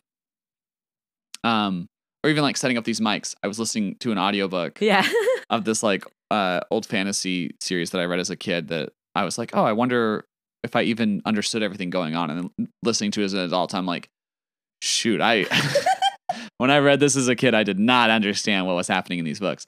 But so I'll listen to a lot of his podcast that way. And so when his book came out, I was like, oh, I'll read it this way, you know? And so I went through it and I was like, this is really good. And I really liked a lot of the points he went through. And I got like 2/3, 3/4 of the way through. And I said, I got to start over. And so I started the book from the beginning and read it all the way through. Okay. And then after I did that, I was like, oh man, that was really, and that took like a few days. Yeah. You know, because I was just like constantly like, I'm making dinner, I'm listening to it. I'm driving the car, I'm listening to it. I'm tuning vocals, I'm listening to it. And so I was like, and I listened to it like 1.5 speed. So then I was like, well, time to run it again. So I started from the beginning. I love this. And then went through it again because I was just like, there's so many good pieces of information here. Yeah. And interesting dissections of how to be creative that I was like, I need like multiple exposures to this. Yeah. Do you feel like you have like now that you've done it a few times, do you feel like you have a better understanding of it? Like did that help having it like multiple times? Yeah. Oh yeah. Yeah. I feel like multiple times of anything kind of deepens the understanding of that thing, you know? Yeah. Although sometimes I only want to experience something just like once or just like one time, you know, even if I love it. Yeah. Because there's this initial reaction to it Mm. that can be so strong. Yeah. And you're like, oh, I loved that. I don't want to go back because I might not love it. Right. Yes. So one for me with that was Princess Mononoke, which is this Hayao Miyazaki film. Yes, love it. I have to rewatch it, but yeah. No, so I just watched saw it. The Boy and the Heron. So. Oh, really? I haven't seen it yet. I've heard it's really good though. Okay, so I watched it as a kid, but I only saw like clips, like bits and pieces. Yes. And so in my mind, I made it into the best movie ever made. Okay. I love the premise. And I thought, oh man, this is such a great movie. This is this is definitely my favorite of his movies. You know, it's so good. Yeah. And then I watched the whole thing as an adult, and I liked it. I thought it was a good movie, but I was like, I'm ready. I was like, nah, this isn't it. And I wished I hadn't. Because I had so many concepts and things that like ingrained themselves into my brain as being these really beautiful things that I'd gotten so much from. Yeah. Like I'd written like mental fan fiction regarding like the whole like the corruption that slowly takes over your body, you know, as also being the thing that makes you powerful, but you're trying to get rid of it because it is corrupting you. Yeah. Like that concept was so cool to me, and I'd done so much with that in my brain, and then re-experiencing it, I was like, it's okay. That's all right. Yeah, it's all right. But then I rewatched Howl's Moving Castle, and I was like, oh, this is a masterpiece. Like, this is legitimately, like, I was like, no, that's definitely my favorite of them now. Did you see it in theaters recently? Because you know how they've been... Oh, yeah. I didn't see it in theaters. I watched it. My roommate had his HBO Max hooked up to the projector downstairs. So they have it on there, yeah. And so I was just like, every Sunday, I was like, Studio Ghibli Sunday. And so I just put on like a new one. And so I rewatched it through that. And so I rewatched like Nausicaa, Howl's Moving Castle. I still have to watch Nausicaa. Poppy Hill. Poppy Hill's really good too. Yeah, speaking of synchronicities, I saw like a tag on one of the magazines last night, actually, like around midnight, where it said Poppy Hill something. And now you're saying this, so I guess I have to. So now it's in there. Fuck. Yeah. Okay. Poppy Hill is cool. It was weird. There's a weirdness to it, but it's really cool. And then Wind Rising. Wind Rising's awesome. I haven't seen that one. Wind I think Rising's dope. So I did see Boy and the Heron. Right. But after that, I've never seen Paprika. Oh, I haven't seen Paprika either. Ooh. Is it good? Okay. I mean, that's not Miyazaki, but like if you really want, how do I say this? If you're into psychology, and anime, and also dream work, or just like curious about it, or just want to watch something that's kind of just out of the norm, I would recommend to watch that. Dope. Also, the visuals are like really cool. Like it's like a hardcore Miyazaki. Okay, so I feel like you have so many interests in so many different places. Yes. What was your growing up situation like in terms of like your music exposure when you were a kid? Because you grew up in the Philippines, right? Yes. And then moved to the US a little later. Yes, well, I was born in Cali. Oh, you were born in Cali? Yeah, I know. Okay. It's fucking weird. No. Because it's usually the other way around. I'm trying to understand it. Me too. Yeah. Okay, so you're born in California. Yeah, Orange County, right? Great. I love Orange County, by the way. I know. I need to go back, actually. Have you not been in a while, or? Yeah, and again, we talked about this a little bit earlier. Look, guys, again, disclaimer. I was born in California, love California, but what the fuck? What the fuck is going on? Yeah, it's a wild place. It's a wild place. You know what I mean? So I do need to go back, but we're not. I digress. Right? Okay. So you grew up in California. You were born in California. Yeah, and then they moved me to the Philippines, and I grew up there. Right. And then okay, now we're here, right? That type of situation. But like with music, yes, the stereotype is true. Filipinos are great singers, I guess. Blah blah blah. Some of my favorite singers in town are Filipino because like you, Jan, Chris is great. Sonia. Clarice, who texted me, she's actually in this. I'm making like a K-pop style girl group. In town. I remember that. She's in that. And she's Filipino as well. Yeah. So no, there's a ton of. There's a ton of phenomenal Filipino singers. here in Vegas. Right. Specifically, Bruno Mars, also someone here in Vegas, Filipino, who's amazing. So yeah, just they're there. Infinite talent. It's just a thing. But I think like I'm saying that too, like going back to the childhood where like most of my relatives could sing, right? Right. Like it was just a thing that. So in a Filipino household, you need to have to be authentic. You need to have a rice cooker. You need to have a karaoke machine. You know what I mean? Yeah, like those types. Yeah, that's just those types of things. So a lot of them are great singers in this way. So I guess I was immersed in that way. But as far as musicians, no. Oh, they're just singers, not musicians. Yes. So, but again, also nobody took it as a profession. You know what I mean? They were like politicians, nurses, pharmacists. You know what I mean? That type of stuff. So it was a very interesting like environment in that way.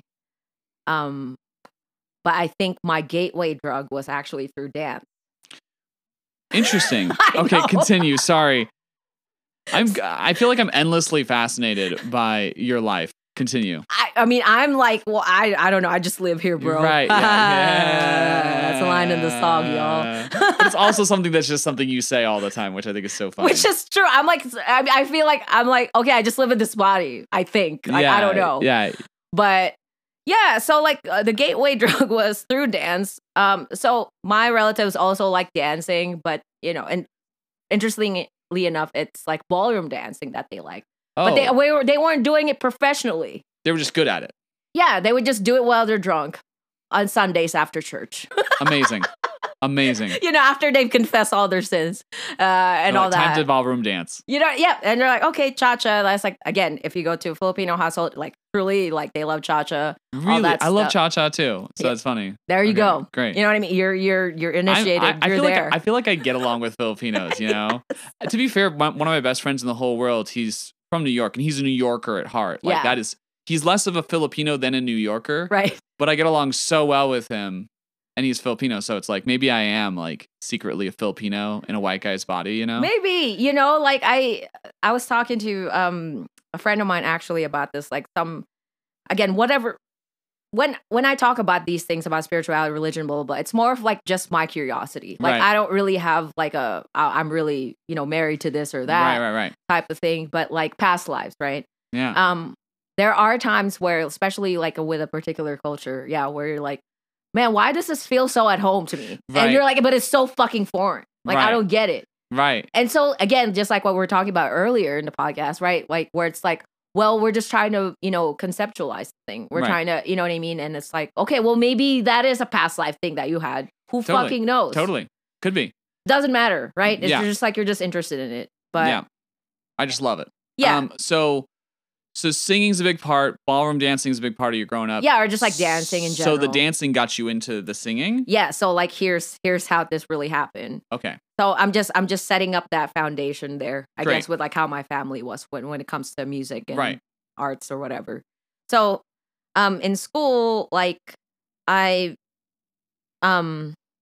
not sure how it happened, but for some reason I got into dance groups and would choreograph dances, and that was like a thing that we would do. Awesome. Right? And then we had our boombox and stuff. It's like, oh, PJ, how old are you? But like, we'd have our boombox, whatever, we'd get cassette tapes, and, we would choreograph dances, and then would do this. Then, like, I think my first year of high school there, one of my new friends, I moved to a new school. One of my new friends gave me a bootleg copy of Make Yourself by Incubus. Oh, that album. Awesome. Yeah, and I'm like, okay, I put it in, my CD player, and I was just like, holy shit, the fuck is this shit? Oh, yeah. Right? But before all that, I was already like, writing stuff like poetry and short stories, and like I was telling you, I would, just be weirdly reading the dictionary, every day type of stuff, and just reading books. And something clicked in my head where it was like, yo, these songs, they're like poetry. I was like, oh, maybe that's the thing. Oh, you know what I mean? I'm like, beautiful. Yeah, I was like, oh, okay. So that just happened, right? Yeah. In my mind. I didn't do anything with it. I was still in dance and all that stuff. Right. But then like when they moved me back here, a couple years after that, because they moved me back first to California, like kind of around Bay Area.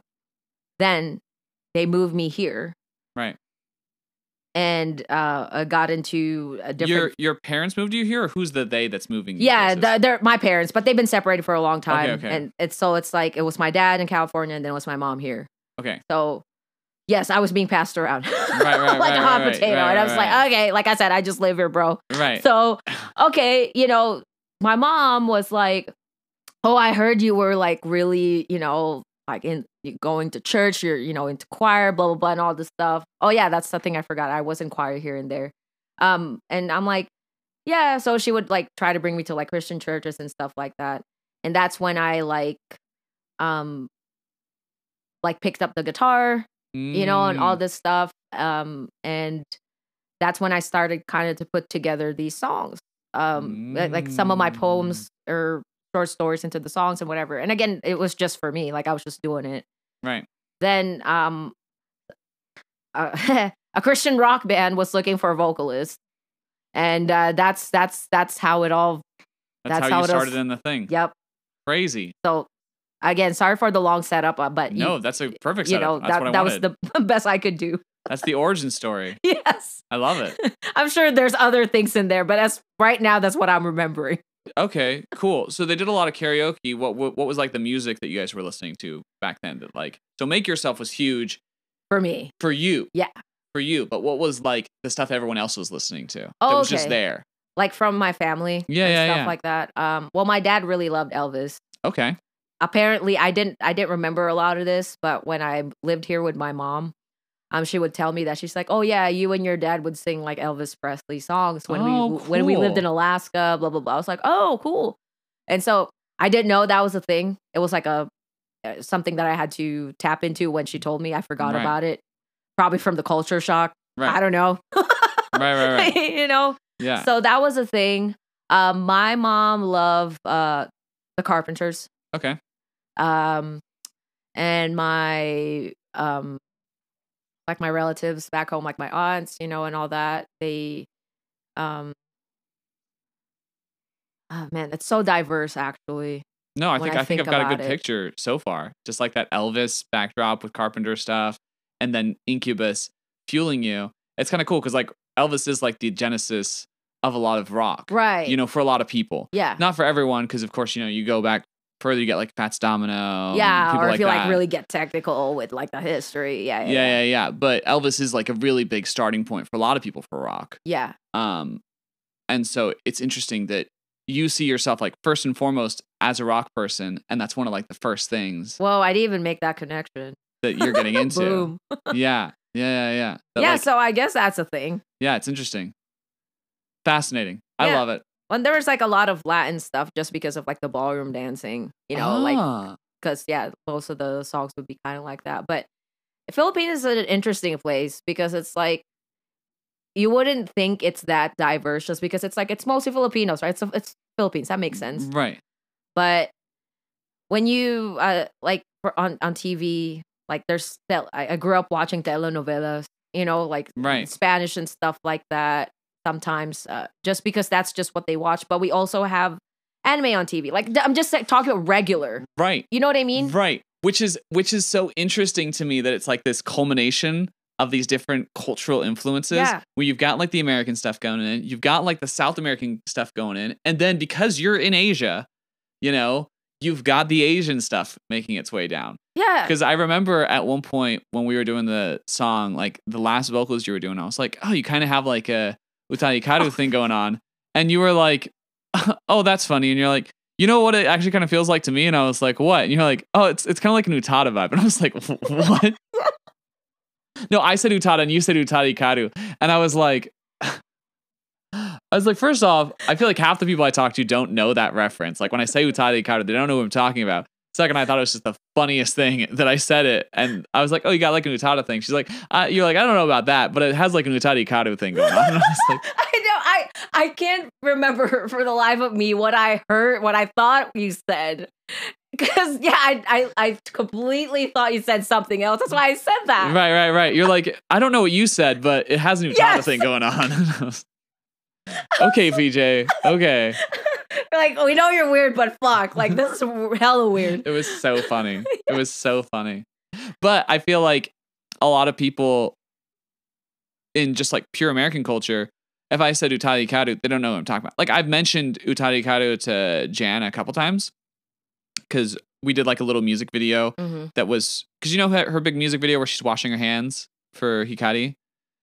Oh, yeah. Mm-hmm. So we did a similar music video where we were just wrapping presents, and that's like the whole music video. Yeah. Because I think it's so funny, like this concept of like, I'm not going to do a big music video. Instead, I'm just going to be jamming to my song and washing dishes. I love that. I think it's so dope. And she even leaves the like frame for like 20 seconds. And so there's 20 seconds of just like a film of her kitchen. And I think it's awesome. Like, I love that music video, which is, it's a weird thing to love, but no, I need to watch this actually. I will send it to you. I think, was there a preview or something? Again, like I said, I'm in and out of Instagram, bro. Yeah. So there might have been. I think I saw a preview of it, like, but it was a preview. Oh, you didn't see the full thing? Yeah, I didn't get to see the whole thing. I'll send it but to please you. send it to me. It's really weird. But the fact that I even brought up Utada, and you know who I'm talking about, is a like thanks to like all those different influences coming in on the Philippines. I guess there's some use for all these like weird bits of information. Yeah, that's just stored in there. Which is cool because that's kind of like, I feel like what you are as a vocalist. You know, you're an amalgamation of all these like weird random influences making their way into, you know, a pure joy. Thank you. Well, I mean, pure joy. Interestingly enough, I was working on a song a few years ago called Amalgamation. And I wasn't like working on it heavily. It was just like an idea I have. Now I have, thanks, Kevin, for all these synchronicities. Now it's back. Fuck, I have to do them. So what's the next like music thing coming for you? Are you just like doing more collaborations, or do you have like an album coming in the works, or what's going on? So, of course, more collaborations, right? So, like, obviously, we have this song coming out. Right. I'm sure you've seen the Catarinth one, the Catarinth collaborations that I've had with them. So that's more of like prog metal stuff. Yeah, we are working on one right now. Great. So not gonna say much more about that. So you don't want to spoil anything. Yeah, you know what I mean. Yeah. So working on that one song. And like I mentioned earlier, doing some backup vocals with Chris Mendoza tonight at the usual place, 9 p.m. if that's the thing. But I think they also do jam sessions there, so that might be a thing. I probably won't be just because I'm at the open mic at Taverna. Yeah, no, totally fine. That's we know this. That we're like, you know what I mean? We're all in the thing. Yeah, that's. So I was telling Chris, I was like, I'm just happy like that people are doing shit. Like I don't even like, just as long as it's good for them. Like that's all I fucking care about. Right. You know what I mean? But it's like it's just something that we say. So like so that's the thing that's going on. Then I have to build my vocal booth this week. Right. And then I can start recording like the songs that I have as far as like just my stuff. Cool. Just like kind of what you're talking about, like with your own thing. Yeah. You know what I mean? So because I need to get back into that. Right. Yeah. I don't want to look too far ahead. That's what we have at the moment. Right. So the things going on right now, you got your project coming out with the prog metal group. Catarinth. Yeah. Catarinth. So he's it's a guitar player. Catarinth. We've got our song "Cut the Fabric" coming out. Yeah. And then you're building a vocal booth so you can do more stuff yourself. Yes. Those are the things. And you know what I mean? And still like you said, collaborating with people like as far as just performance wise. Yeah. Out in the scene. Which is great. So that's what's going on. Awesome. I'm excited. I'm excited once the vocal booth's done because I think Pure Joy People is great. That album you guys have, the Octopus Woman album. Awesome piece of music. And so I'm excited for new stuff you have. Oh, one thing I forgot to tell you. Yeah. So part of the reason, I don't remember what brought it up, but Harley and I were talking about bass players. And she's like, oh, well, PJ's a really good bass player. And I was like, oh. That means a lot coming from her. I know. I was like, so it was funny to me when you said like, oh, like, I don't even feel like I'm like much of a bass player, like da-da-da-da-da. You're like, oh, I'm more of a guitar person. I'm like, Harley herself like the bassist of Vegas, Yes, you know, like I can't. That's why I'm like, I guess if she says okay. yeah, like you know, like if you're thinking of like premier bass player in Vegas, at least in the rock scene especially, the first name that comes up is Harley Swisher. Yeah, she's she's insane. So her praising your bass playing, there's nothing better than I know, that. that's why I was like, whoa, wait. Well, but I mean, okay. Well, I was saying that I started with guitar, right? But like, but now you would say better, but you're not better so bass. much. Yeah, but I not so much consider myself a guitarist. It's just that's where That's where you started. So I'm like, I feel like I was more rooted in that. Okay. But I mean, again, looking at this right now, the guitar and the bass right next to each other here in front of me. Yeah. I'm like, it's literally the first 4 strings of it, right? So it's like, no, like for the most, that was the other thing that clicked in my head. It's like, you're already playing guitar. So yes, of course you can play bass. Anybody who plays guitar can play bass.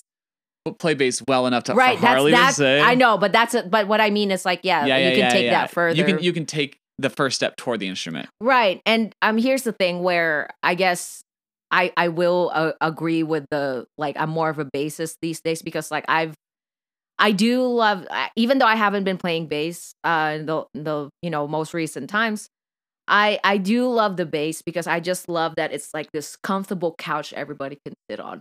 You know what I mean? And it just like, I love that. You know what I mean? And it's like, you can be a subtle with it or you can go fucking like Les Claypool with it if you want to. Yeah, totally. You know what I mean?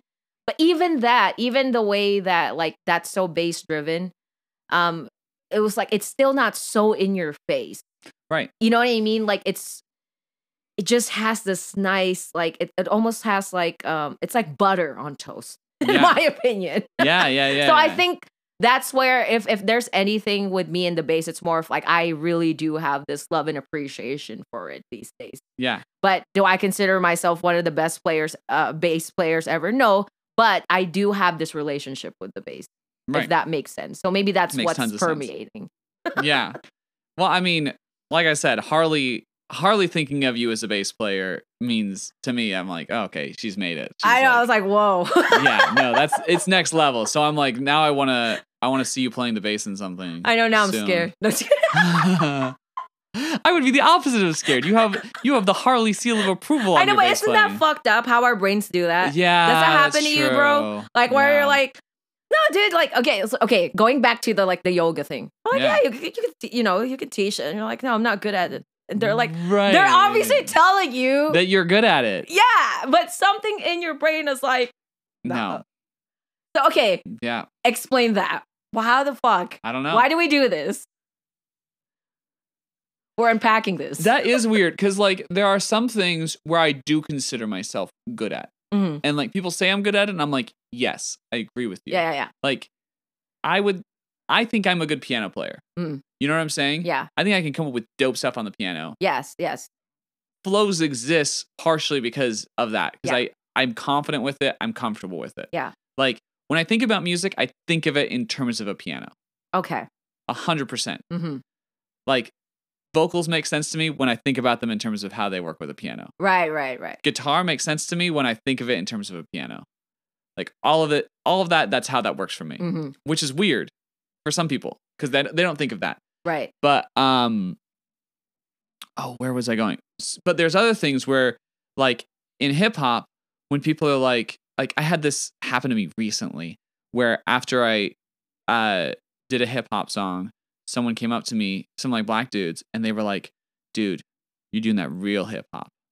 And I was like, and they were like, oh man, how are you so East Coast? And stuff like that. They'll say stuff about what I'm doing. And I'm like, I don't even feel like this is real hip hop. I just live here, bro. I'm like, I feel like I'm just a pop artist who's wearing a weird disguise right now. You know, like I just like listening to Nujabes and Jay Dilla and thought it would be cool if I made something similar to what they're making. Yeah. You know, like I don't think I'm anything with hip hop. Yeah. So I get that in that sense. But then there's other things where I'm like, if someone compliments me on it, I'm like, yes, I understand. This is something I do know how to do. Yeah. You know what I'm saying? I don't know if that makes sense. No, it does. I mean, now that I'm thinking about it, I think it's more of like going back to the aerial yoga stuff, right? Where I'm like, yeah, I have no business being an aerial yoga. Yeah, why am I why am I learning how to teach this? Like, I'm not blah, blah, blah, and all this stuff. But I remember one of my students, wrote this song and it's like hitting like the top of their range, right? Yeah. And so that's why I'm helping them with, with their vocals so that they can record it properly. Right. Right. And yeah, he had this comment of like, oh, oh, fuck, like I wrote this song and it's challenging and he's laughing at it. Then I think about it. I'm like, I've done stuff like that too. I've written stuff where I'm like, wow, I actually have to learn a new technique, right? Or something to do this. And it's like, and I remember saying to him that it's like, well, I guess it was your like future self, past self looking out for your present future self right now. It wants you to get there. Oh, I love that. You know what I mean? Like, so I think that's what it is. Like, I think it's valid to feel, I mean, I guess it's valid to feel anything, but I can't, I wish I had a better term for that right now, but that's what I have. Where like you said, you're like, no, I'm good at this. It's what I do, blah, blah, blah. But there's some stuff that people will tell you that you're good at it. And you're like, right. And I think, yeah, like it's valid to feel that way at that time, just because like, of course, like maybe especially for yoga, like you're like, I wasn't doing this for a long time. I just like kind of started it, you know what I mean? And blah, blah, blah, and all that stuff. But it's a possibility. Right. And that you have that in your tool belt if you wanted to. Right. You know what I mean? If you wanted to put it out and just like, okay, work on it and make it sharper or whatever the fuck it is. So I think that's what's happening there. And I think like especially going back to like the whole, duo drum and bass thing, it was intimidating. You know what I mean? Because I'm like, I'm playing the guitar and the bass on the fucking bass and I'm singing at the same time. And I'm not a bass player, quote unquote. It's not, I didn't grow up doing that, right? Again, so it's like, I guess, yeah, if I were to give credit to that past self of mine, yeah, like that was a feat. It's incredible. You know what I mean? Whether it was like, again, is it like Flea status or fucking Billy Sheehan? No, like that's not the point. It's the point was that you did that. What's crazy, now I'm remembering that you playing that actually inspired part of my view on music. Because I saw it and I was like, it's drums, it's bass and vocals. And at that moment, I'm like, that is what like so many pop songs are. Yeah. For the most part, they don't have instruments. Like you listen to a Dua Lipa track. Yes. In the verse, there's no synths, there's no guitars, there's nothing else. It's just drum, bass, and vocal. Yeah. Yeah. And that's all you need. And they're so catchy. And they're amazing. Yes. Yeah. So that you doing that actually had an impact on how I perceived music. Wow. Where I was like, which is crazy. I forgot that was like part of that. We're coming full circle again. Yeah. Because there was an album where I legit challenged myself where I was like, I don't want to have, like, I want to draw back and not use anything but bass, drum, and vocals as much as humanly possible. Yeah. It's an older album of mine called Giovanni. And that only happened because of that experience.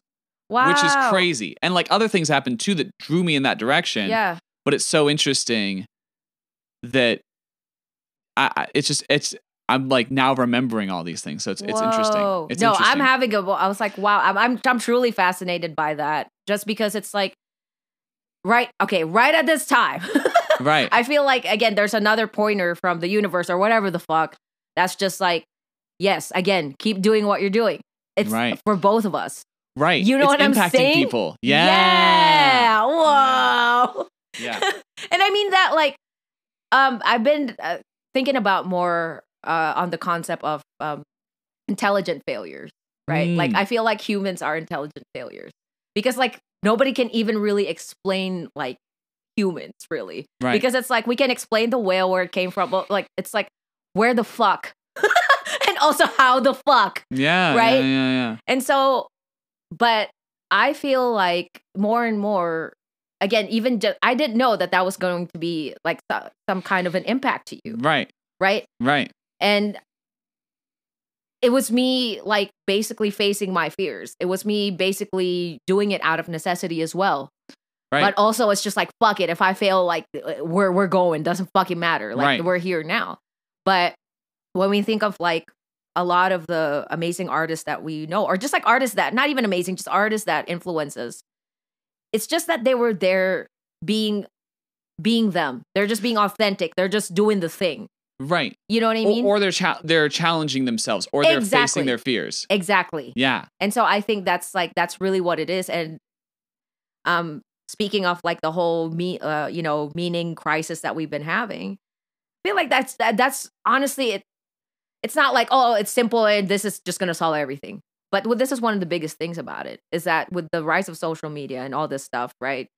We were forced to, or influenced to force like to create these avatars.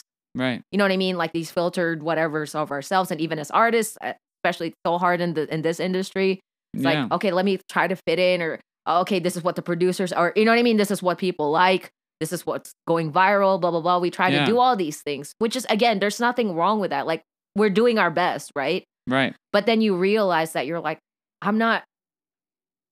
this is not who I am, or this is not aligning with what's going on inside of me, right? I'm only doing that because my friends are doing that, or whatever the fuck, or this is what's making money.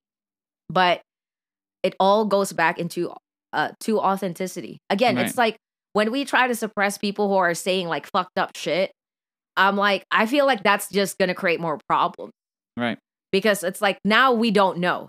It's more of like, I feel like it's, for me, how I like things. I'm like, tell me how it is. And that would be I'll be on a good to know basis at all times. Right. Because like, at least we now know where we stand. Like, instead of playing these fucking games. Like, yeah. Because there's a bigger game that's happening, but also we could actually, bro, like, there's a funner game that we can play. Right. You know what I mean? Just like called the whole synchronicities and whatever. You can, and this is where the new age thing comes of like a co-creating. You can co-create with the universe. Yeah. Because like you were saying earlier, there's things that you can control and there's things that you can't control. And there's some things you don't think you can control that you actually can. Exactly. Which is the crazy one, yeah. But how would you know if you don't try? Right. Right? And so that's what I'm saying, like, where if you are your authentic self, meaning, like, I'm not saying that you should just go overshare. Like, that's not what it is. It's more of like, if, like, hey, somebody invites you to something, right? And it's like, again, coming from the goodness of our hearts, quote unquote, like, we want to say yes, even though we're so overbooked or whatever. You know what I mean? Or sometimes maybe you just need a rest day. Yeah. Like, maybe you're not even really doing anything, quote unquote, but you just need a rest day. Yeah. Instead of saying, like, no to that, you go anyway. And sometimes good things happen. However, if you keep doing that, it will pile up. Right. Right. And then now you're really not being your authentic self. And this is where, in my opinion, and just from all the studies that I've been listening to as well, that's where anxiety comes from, depression, all these creative blocks that we're coming, coming towards. Well, it's coming from all that.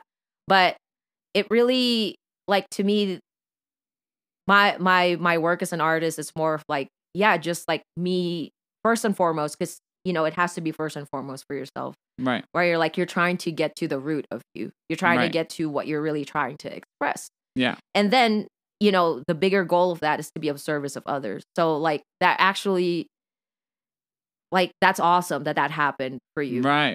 You know what I mean? Yeah. And like that's all I can do. Right. Totally. Well, I find a lot of what you said interesting, because like the things of like authenticity, greatness, doing things that you're just doing, and doing them for other reasons, not doing them to try to inspire people. They end up inspiring people. Yeah. Makes me think of someone like Max Martin with creating groups like the Backstreet Boys. Oh, where like to a certain extent, you're like, this is a bit of a money move. Right. Yeah. Like, a lot of what's going on there is songwriters and producers trying to make money. Yeah. And they did make a ton of money. Yeah. But it had a massive musical impact on me as a kid. Bro, I mean, again, we were talking about like the origin stories of like, okay, dance. So yeah, that was my jam. Backstreet Boys, Britney Spears, Christina Aguilera, all these. So yeah. No, I'm there. Amazing. Yeah. So, and I'm totally with it. And it's weird because it's stuff that's incredibly artistically inspiring. But just like you were just like, oh, this was just me facing my fears. They're just like, we're just here to make something great, yes, but also to make money. Yeah. And I'm absorbing it and like, this is high art to me, which like it shouldn't be, right? Technically, but to me it was amazing. Yeah. Like this pop art, this like commercial art was everything to me growing up, and I still revere it. And so I don't think there's anything wrong with like the thought of like trying to appeal to a certain thing because it can create another type of art. Yeah, no, I mean, I That totally, can be awesome. Yeah, I totally agree with that. It's just like the whole going back to the 6 and 9 thing, right? Yeah. It's the same thing. Looking at it from a different angle. Yeah, it's just a different angle. And I think like speaking of like balancing and finding the middle path for someone like me, I've always had to think about like, okay, maybe my writing needs to be less poetic. Not because like to be liked or whatever, but to maybe connect a little bit more. Or even to do something different. Yeah. You know what I mean? Yeah. So, okay, like maybe that. All right, maybe like, dude, maybe you're okay with, you know, being a broke artist. However, if you want to reach more, just again to connect, like you want to make sure that you have a home. You know what I mean? That there's a place you can record. You know what I mean? Like just basic shit. Right. So it's like, oh, okay, that's where, you know, okay, we do need to make some money. Okay, we do need to get paid for gigs. You know what I mean? And that need can create something that inspires someone else. Exactly. Which is so and cool. Again, it's just like you always like you know, again, you know this with recording and stuff. You there are limiters for a reason. Yeah. Right? Where it's just like, okay, well, you know now that okay, you do need money to make more music and blah blah blah whatever. Of course, you can do that anywhere, but as far as like to actually produce it and get it out there, right? Right. But you're like, okay, there is a limiter though where it's like you don't want to be too much on that side because now you get super greedy and then you know what I mean? Like it's like the fall of the Roman Empire. You know what I mean? All of a sudden. Yeah. So you know what I mean? There's just like all these limiters that you have just so you don't you don't get that part of it too loud. Exactly. See, love that. That which is what a compressor or limiter is. Exactly. So cool. And then like I love to use the whole thing of like the ozone layer around the earth. Yeah. Like yeah, it's there, but you can still get out. You know what I mean? Right. That's totally fine, but it's there for a reason. It's so that it can protect us from the UV rays. Right, yeah. You know what I'm saying? Yeah, it's necessary still. Yes. Because like I think like even with like you can adjust the compressors and all that stuff or whatever, but you can also adjust yourself. Like maybe you sing like further away from the mic or whatever the fuck you're doing. You know what I mean? Right. So yeah, that's my whole thing about it. But I wanted to ask you this actually because you asked me earlier. So, and I'm not sure if I've already talked about this before, but like, you're just curious. Your origin story. Oh, so mine? like I had mine, and what's yours? Okay, I haven't actually talked about this with the podcast. I don't think so. I think this is actually interesting. So music I was raised on. My mom had us listening to a ton of the Beatles. Oh yeah. So I was like super hyper exposed to the Beatles. And then my dad liked a lot of like those 80s pop groups, like George Michael's. And he really liked In Excess. And so that was kind of seeping in as well. And then the thing I got into first was 100% the Backstreet Boys. Yeah. Like, and from like a little kid, I decided, like, at first I was kind of like, I want to be this. I want to be this. Because like, you know, as a kid, they ask you what you want to be. Yeah. And then I was like, you know what I want to be? I want to be a rock star and a scientist was kind of like, I love that. what I said. Yeah. And I feel like I'm actually like somewhat living that now, you know, which is interesting because like, you know, doing stuff on computers is kind of sciencey and like, and also I kind of want to be a scientist. And I don't know why I got this in my head, but in my brain, I was like, I don't ever want to die in a war. And the way I can do that is be a scientist. Yeah, okay, that's actually pretty smart, yeah. Because then I won't be ever on the front lines, you know? Which is just a little kid thing. So yeah, as a kid, I loved the Backstreet Boys and I was super into that. And I was like, I'm going to be like that, like on stage. I watched like their little films they put out, like just huge Backstreet Boys fan. It actually like surprised me when I first realized that part of their appeal was like to younger women. Yeah. I was like, wait, that doesn't make sense. Like these are my bros. Like these are like, I felt like they were like older brothers to me, you know? Whoa, yeah, I love that perspective. I've never heard anybody mention this in this way. So that's really interesting to me. But also I have a question to that. Who's your favorite Backstreet Boy? Nick Carter. Of course, right? He's the best one. Apparently, yeah, I mean, Okay, so I had this. He's the strongest vocalist in the group, for sure. I mean, yeah, but what about AJ though? I mean, AJ's great. Everyone in the group's great. Yeah. No, but yeah, Nick no. Carter's amazing. No, he is, and I think for me, just because like, of course, like he just had this look. You're just like, it's Nick Carter. Okay, everybody knows Nick Carter. Right. And like, I think with AJ, like he had this a little bit more of the grit.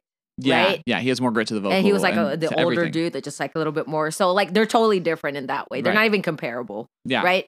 And like you said, they're all in the Backstreet Boys, so it's totally legit. Right. But yeah. So I was into that. And then I started songwriting and like trying to perform in front of people my songs super young. Yeah. Were you dancing too? Yeah, dancing, singing, writing my own songs. When I was like, there's like films of me, I don't know how old, I was probably like 4 or 5. So just like tiny little person writing their own songs, singing them for people. Adorable. It's pretty cute. I'm not gonna lie. Like looking back on it, I'm like, oh, this is so cute. I listen to the songs and I'm like, ooh, like I thought that was good. Which is how all songwriting starts, you know. Right, it's all pretty terrible, especially if you start young. You know. And so then because I was so into it, everyone's like, oh, you're like a mini Mozart. Because Mozart started really young, right? And so Mozart. And so then I started being like, well, what do I have to do to be like Mozart? Right. Like, screw this. If I'm going to be great, I'm going to be as good as Mozart. So then I worked on that end of things, started studying classical music, got into the piano, got pretty good at the piano. And then I got exposed to emo music in a big way. And that was a huge influence to me. I was like, oh, I'm going to be an emo rock star. And I just kind of kept having these things where I was like, oh yeah, I want to do this. And then I went to college, got my economics degree, worked in it for a couple of years, saved up a bunch of money. Well, it's so different. Well, yeah, because I was like a pretty smart kid, you know, like I skipped 3rd grade, graduated high school at like 16. Yeah. Didn't pay for college at all. That's awesome. You know, got like scholarships all the way through. Yeah. So I was like, I also had that going on. And a lot of the expectation was, oh, you've got to like do something with that, you know? And so I was thinking like, oh, I'm going to go to school for like music or film or something artsy. Yeah. And my mom was like, let's have something you can fall back on. Yeah, right. Let's have like a degree that's a little more in the practical realm. And at first I was like, no. And so, but then eventually I was like, whatever. And so then I got my economics degree, which Mick Jagger also got. So me and Mick Jagger.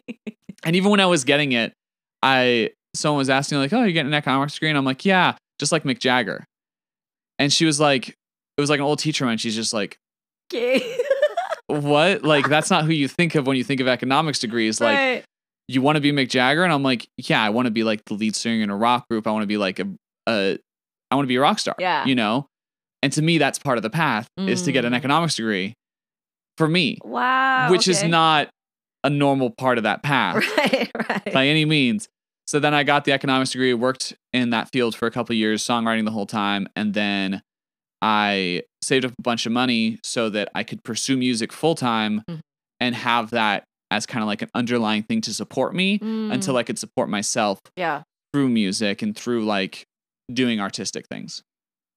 Whoa. Yeah. I didn't know a lot of that. So that was very interesting to learn. That's the origin story. Yeah. Oh, hell yeah. Yeah. And I mean, we were talking about this earlier and like you were saying having this like kind of supplement to as far as flows, right? It's, and the reason why I even, it's funny because that was such a long time ago, but I know that we kind of went off on a tangent, which happens with me. I understand. Right. This is definitely going to be the longest podcast I've done. Just by the way, like both the ones today have been incredibly long, but this one we're already past the 2-hour mark. Oh my God. This is just going to be a lot of one. Yeah. So some of them have been like 45 minutes. I'm sorry. Again, you said, it's fine. I've been in the long form situation. We're living it. But so that's funny enough. We're deep. Thank you. So I'm going to try to wrap it up a little, towards the finish. We're chilling. We're chilling. I'm going to have to start making dinner at some point soon. Oh, no, I know. Well, yeah, and I have to get ready for that show, right? Right. But like, since I discovered like these podcasts or just like going back to like my, what do you call this? Like favorite artists, like catalogs and stuff. Like, let's say, okay, for example, uh um going back into like instrumental music and just like I'm really getting back into that again. So listening to Michael Phillip, he kind of mentioned Circus Survive and all. He had Colin on there on his interview and all that stuff. I'm like, interesting. let me listen to Circus Survive again. I was like, oh, I totally forgot. I love Circus Survive. Circus Survive's dope. Blue Sky Noises, right? You know what I mean? And my favorite song of all time from them is "I Felt Free." Obviously, there's a lot of stuff, but you know what I mean. I'm just like, that just hits, bro. And I'm just like, ugh, okay. And it's so funny because like Michael and Colin were talking about like some synchronicity shit on there. Yeah. I'm gonna send you that episode. Great, please. Yeah, so it's great, right? So I'm like, okay, that's happening. And then now like you're consuming so much of this of the episodes, right? And then you're like, fuck, I reached the most recent one. And I'm like, let me go back. And thank God there's a back catalog. And I'm like, holy shit, okay, cool. And then in between all that, just to like diversify it, I'm like, okay, what are some of the songs? Because also I've been recommending it to my students. I'm like, well, if you're kind of having a block right now, like, go back to Why You Like Me. Again, if you're like, yeah, I like the Backstreet Boys, like that's okay. Go back to that. Try to, you know what I mean? Yeah, and which I've been doing actually, funnily enough. Right? I've been going back to the Backstreet Boys and listening to their old stuff and being like, okay, what are they doing? What do I like about this? Exactly. Yeah. Exactly. So that's what it is. I'm like, okay, cool. So I'm like doing that with the thing, and I'm like, I think one of the best guitar players in town for sure. I haven't seen anything from him lately, but like Jackie Vincent, right? Okay. Whom he used to be the guitar player of Falling in Reverse. But after that, he did his solo stuff. He had his other bands and all that. So there's been quite a few guitarists for Falling in Reverse. Was he the Asian guitarist? Or no, I think, when did he leave? Was it 2016? Okay, so he's more a recent one. Yeah. I mean, look, disclaimer. I don't know a whole lot about like the Falling in Reverse discography. No, you're good. But they've just had a ton. They've gone through so many instrumentalists for all the different parts. I'm sure, yeah, they had. Ronnie is the only consistent member in that band. I know, and then for me, I only really know this one. You just know Jackie Vincent. Yeah, this is how much I know about Falling in Reverse, right? But like, I just because I'm in the realm of like prog and like instrumental, guitars and stuff like that, I was like, okay. And then I'm listening. I'm like, I found this album. I'm like, okay, let me go back. What's the back catalog? You know what I mean? So this has been going on. So what I'm saying is, for the flows, having this like supplemental, you know what I mean, content to it. Yeah. Like for me, someone like me, I'm like, bro, this is everything. Exactly. Yeah. And especially having like the longer episodes. Look, they all have their purposes. You know what I mean? Yeah. I just know for me, like I'm like, okay, if you're only looking for like a short amount of time, I'm probably not your gal. You know what I mean? Right. And that's okay. Right, because I will go on a whole thing. So yeah. Which I love, and it's been so much fun, and you've been great to have on. I just like chatting with you too. I think you're an interesting person. Same here, bro. Yeah, I mean, yeah. That's why I was like, well, we're doing a podcast. It's funny because it's like it didn't register that much. It's like it was pinged in my brain, right? But like now that we're actually doing it, it was like, that's why I was pinged. Yeah. That makes sense. It's funny because even like our first time we really like talked to each other, which was you were doing a 90 proof show. It was like me, you, Rich, Joe, and Eiley were all like hanging out. Yeah. And we talked for like hours. So I'm just like, oh, that's just how you have a discussion with PJ. Like there is no short discussion with PJ. If you're talking to PJ, you gotta set apart a couple hours because PJ's gonna go off. I know. Which is great. It's super fun. And you're a fun person, and it's been a pleasure. Well, thank you. And also, again, thank you for, riffing with me. Again, even during those times. It's something I love to do because I also like to learn about other people. And again, I'm like, I didn't know your origin story. Yeah. You know what I mean? I didn't know that we met at VMS. I didn't, you know what I mean? So it's like, again, if we were only here for like 10 20 minutes. Yeah. You don't get into that as much. Yeah. Like I won't know about that. Like I like long form stuff. Yep. Like in general. And I think that's the other reason too why I'm like, I've always had an appreciation for instrumental, classical music, guitar prog stuff like that.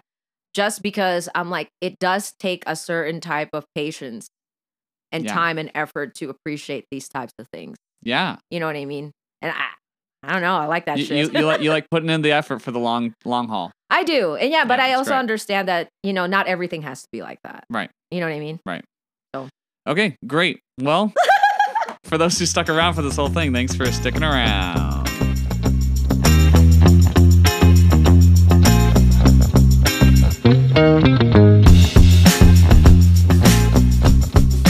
For those who stuck around, we hope you enjoyed this week's episode of the Indie Magazine podcast. Be sure to rate, subscribe, and share with friends who enjoy music, movies, and TV. We'll be back with another episode from the series soon where Kevin sits down with Vintage. So you won't want to miss that.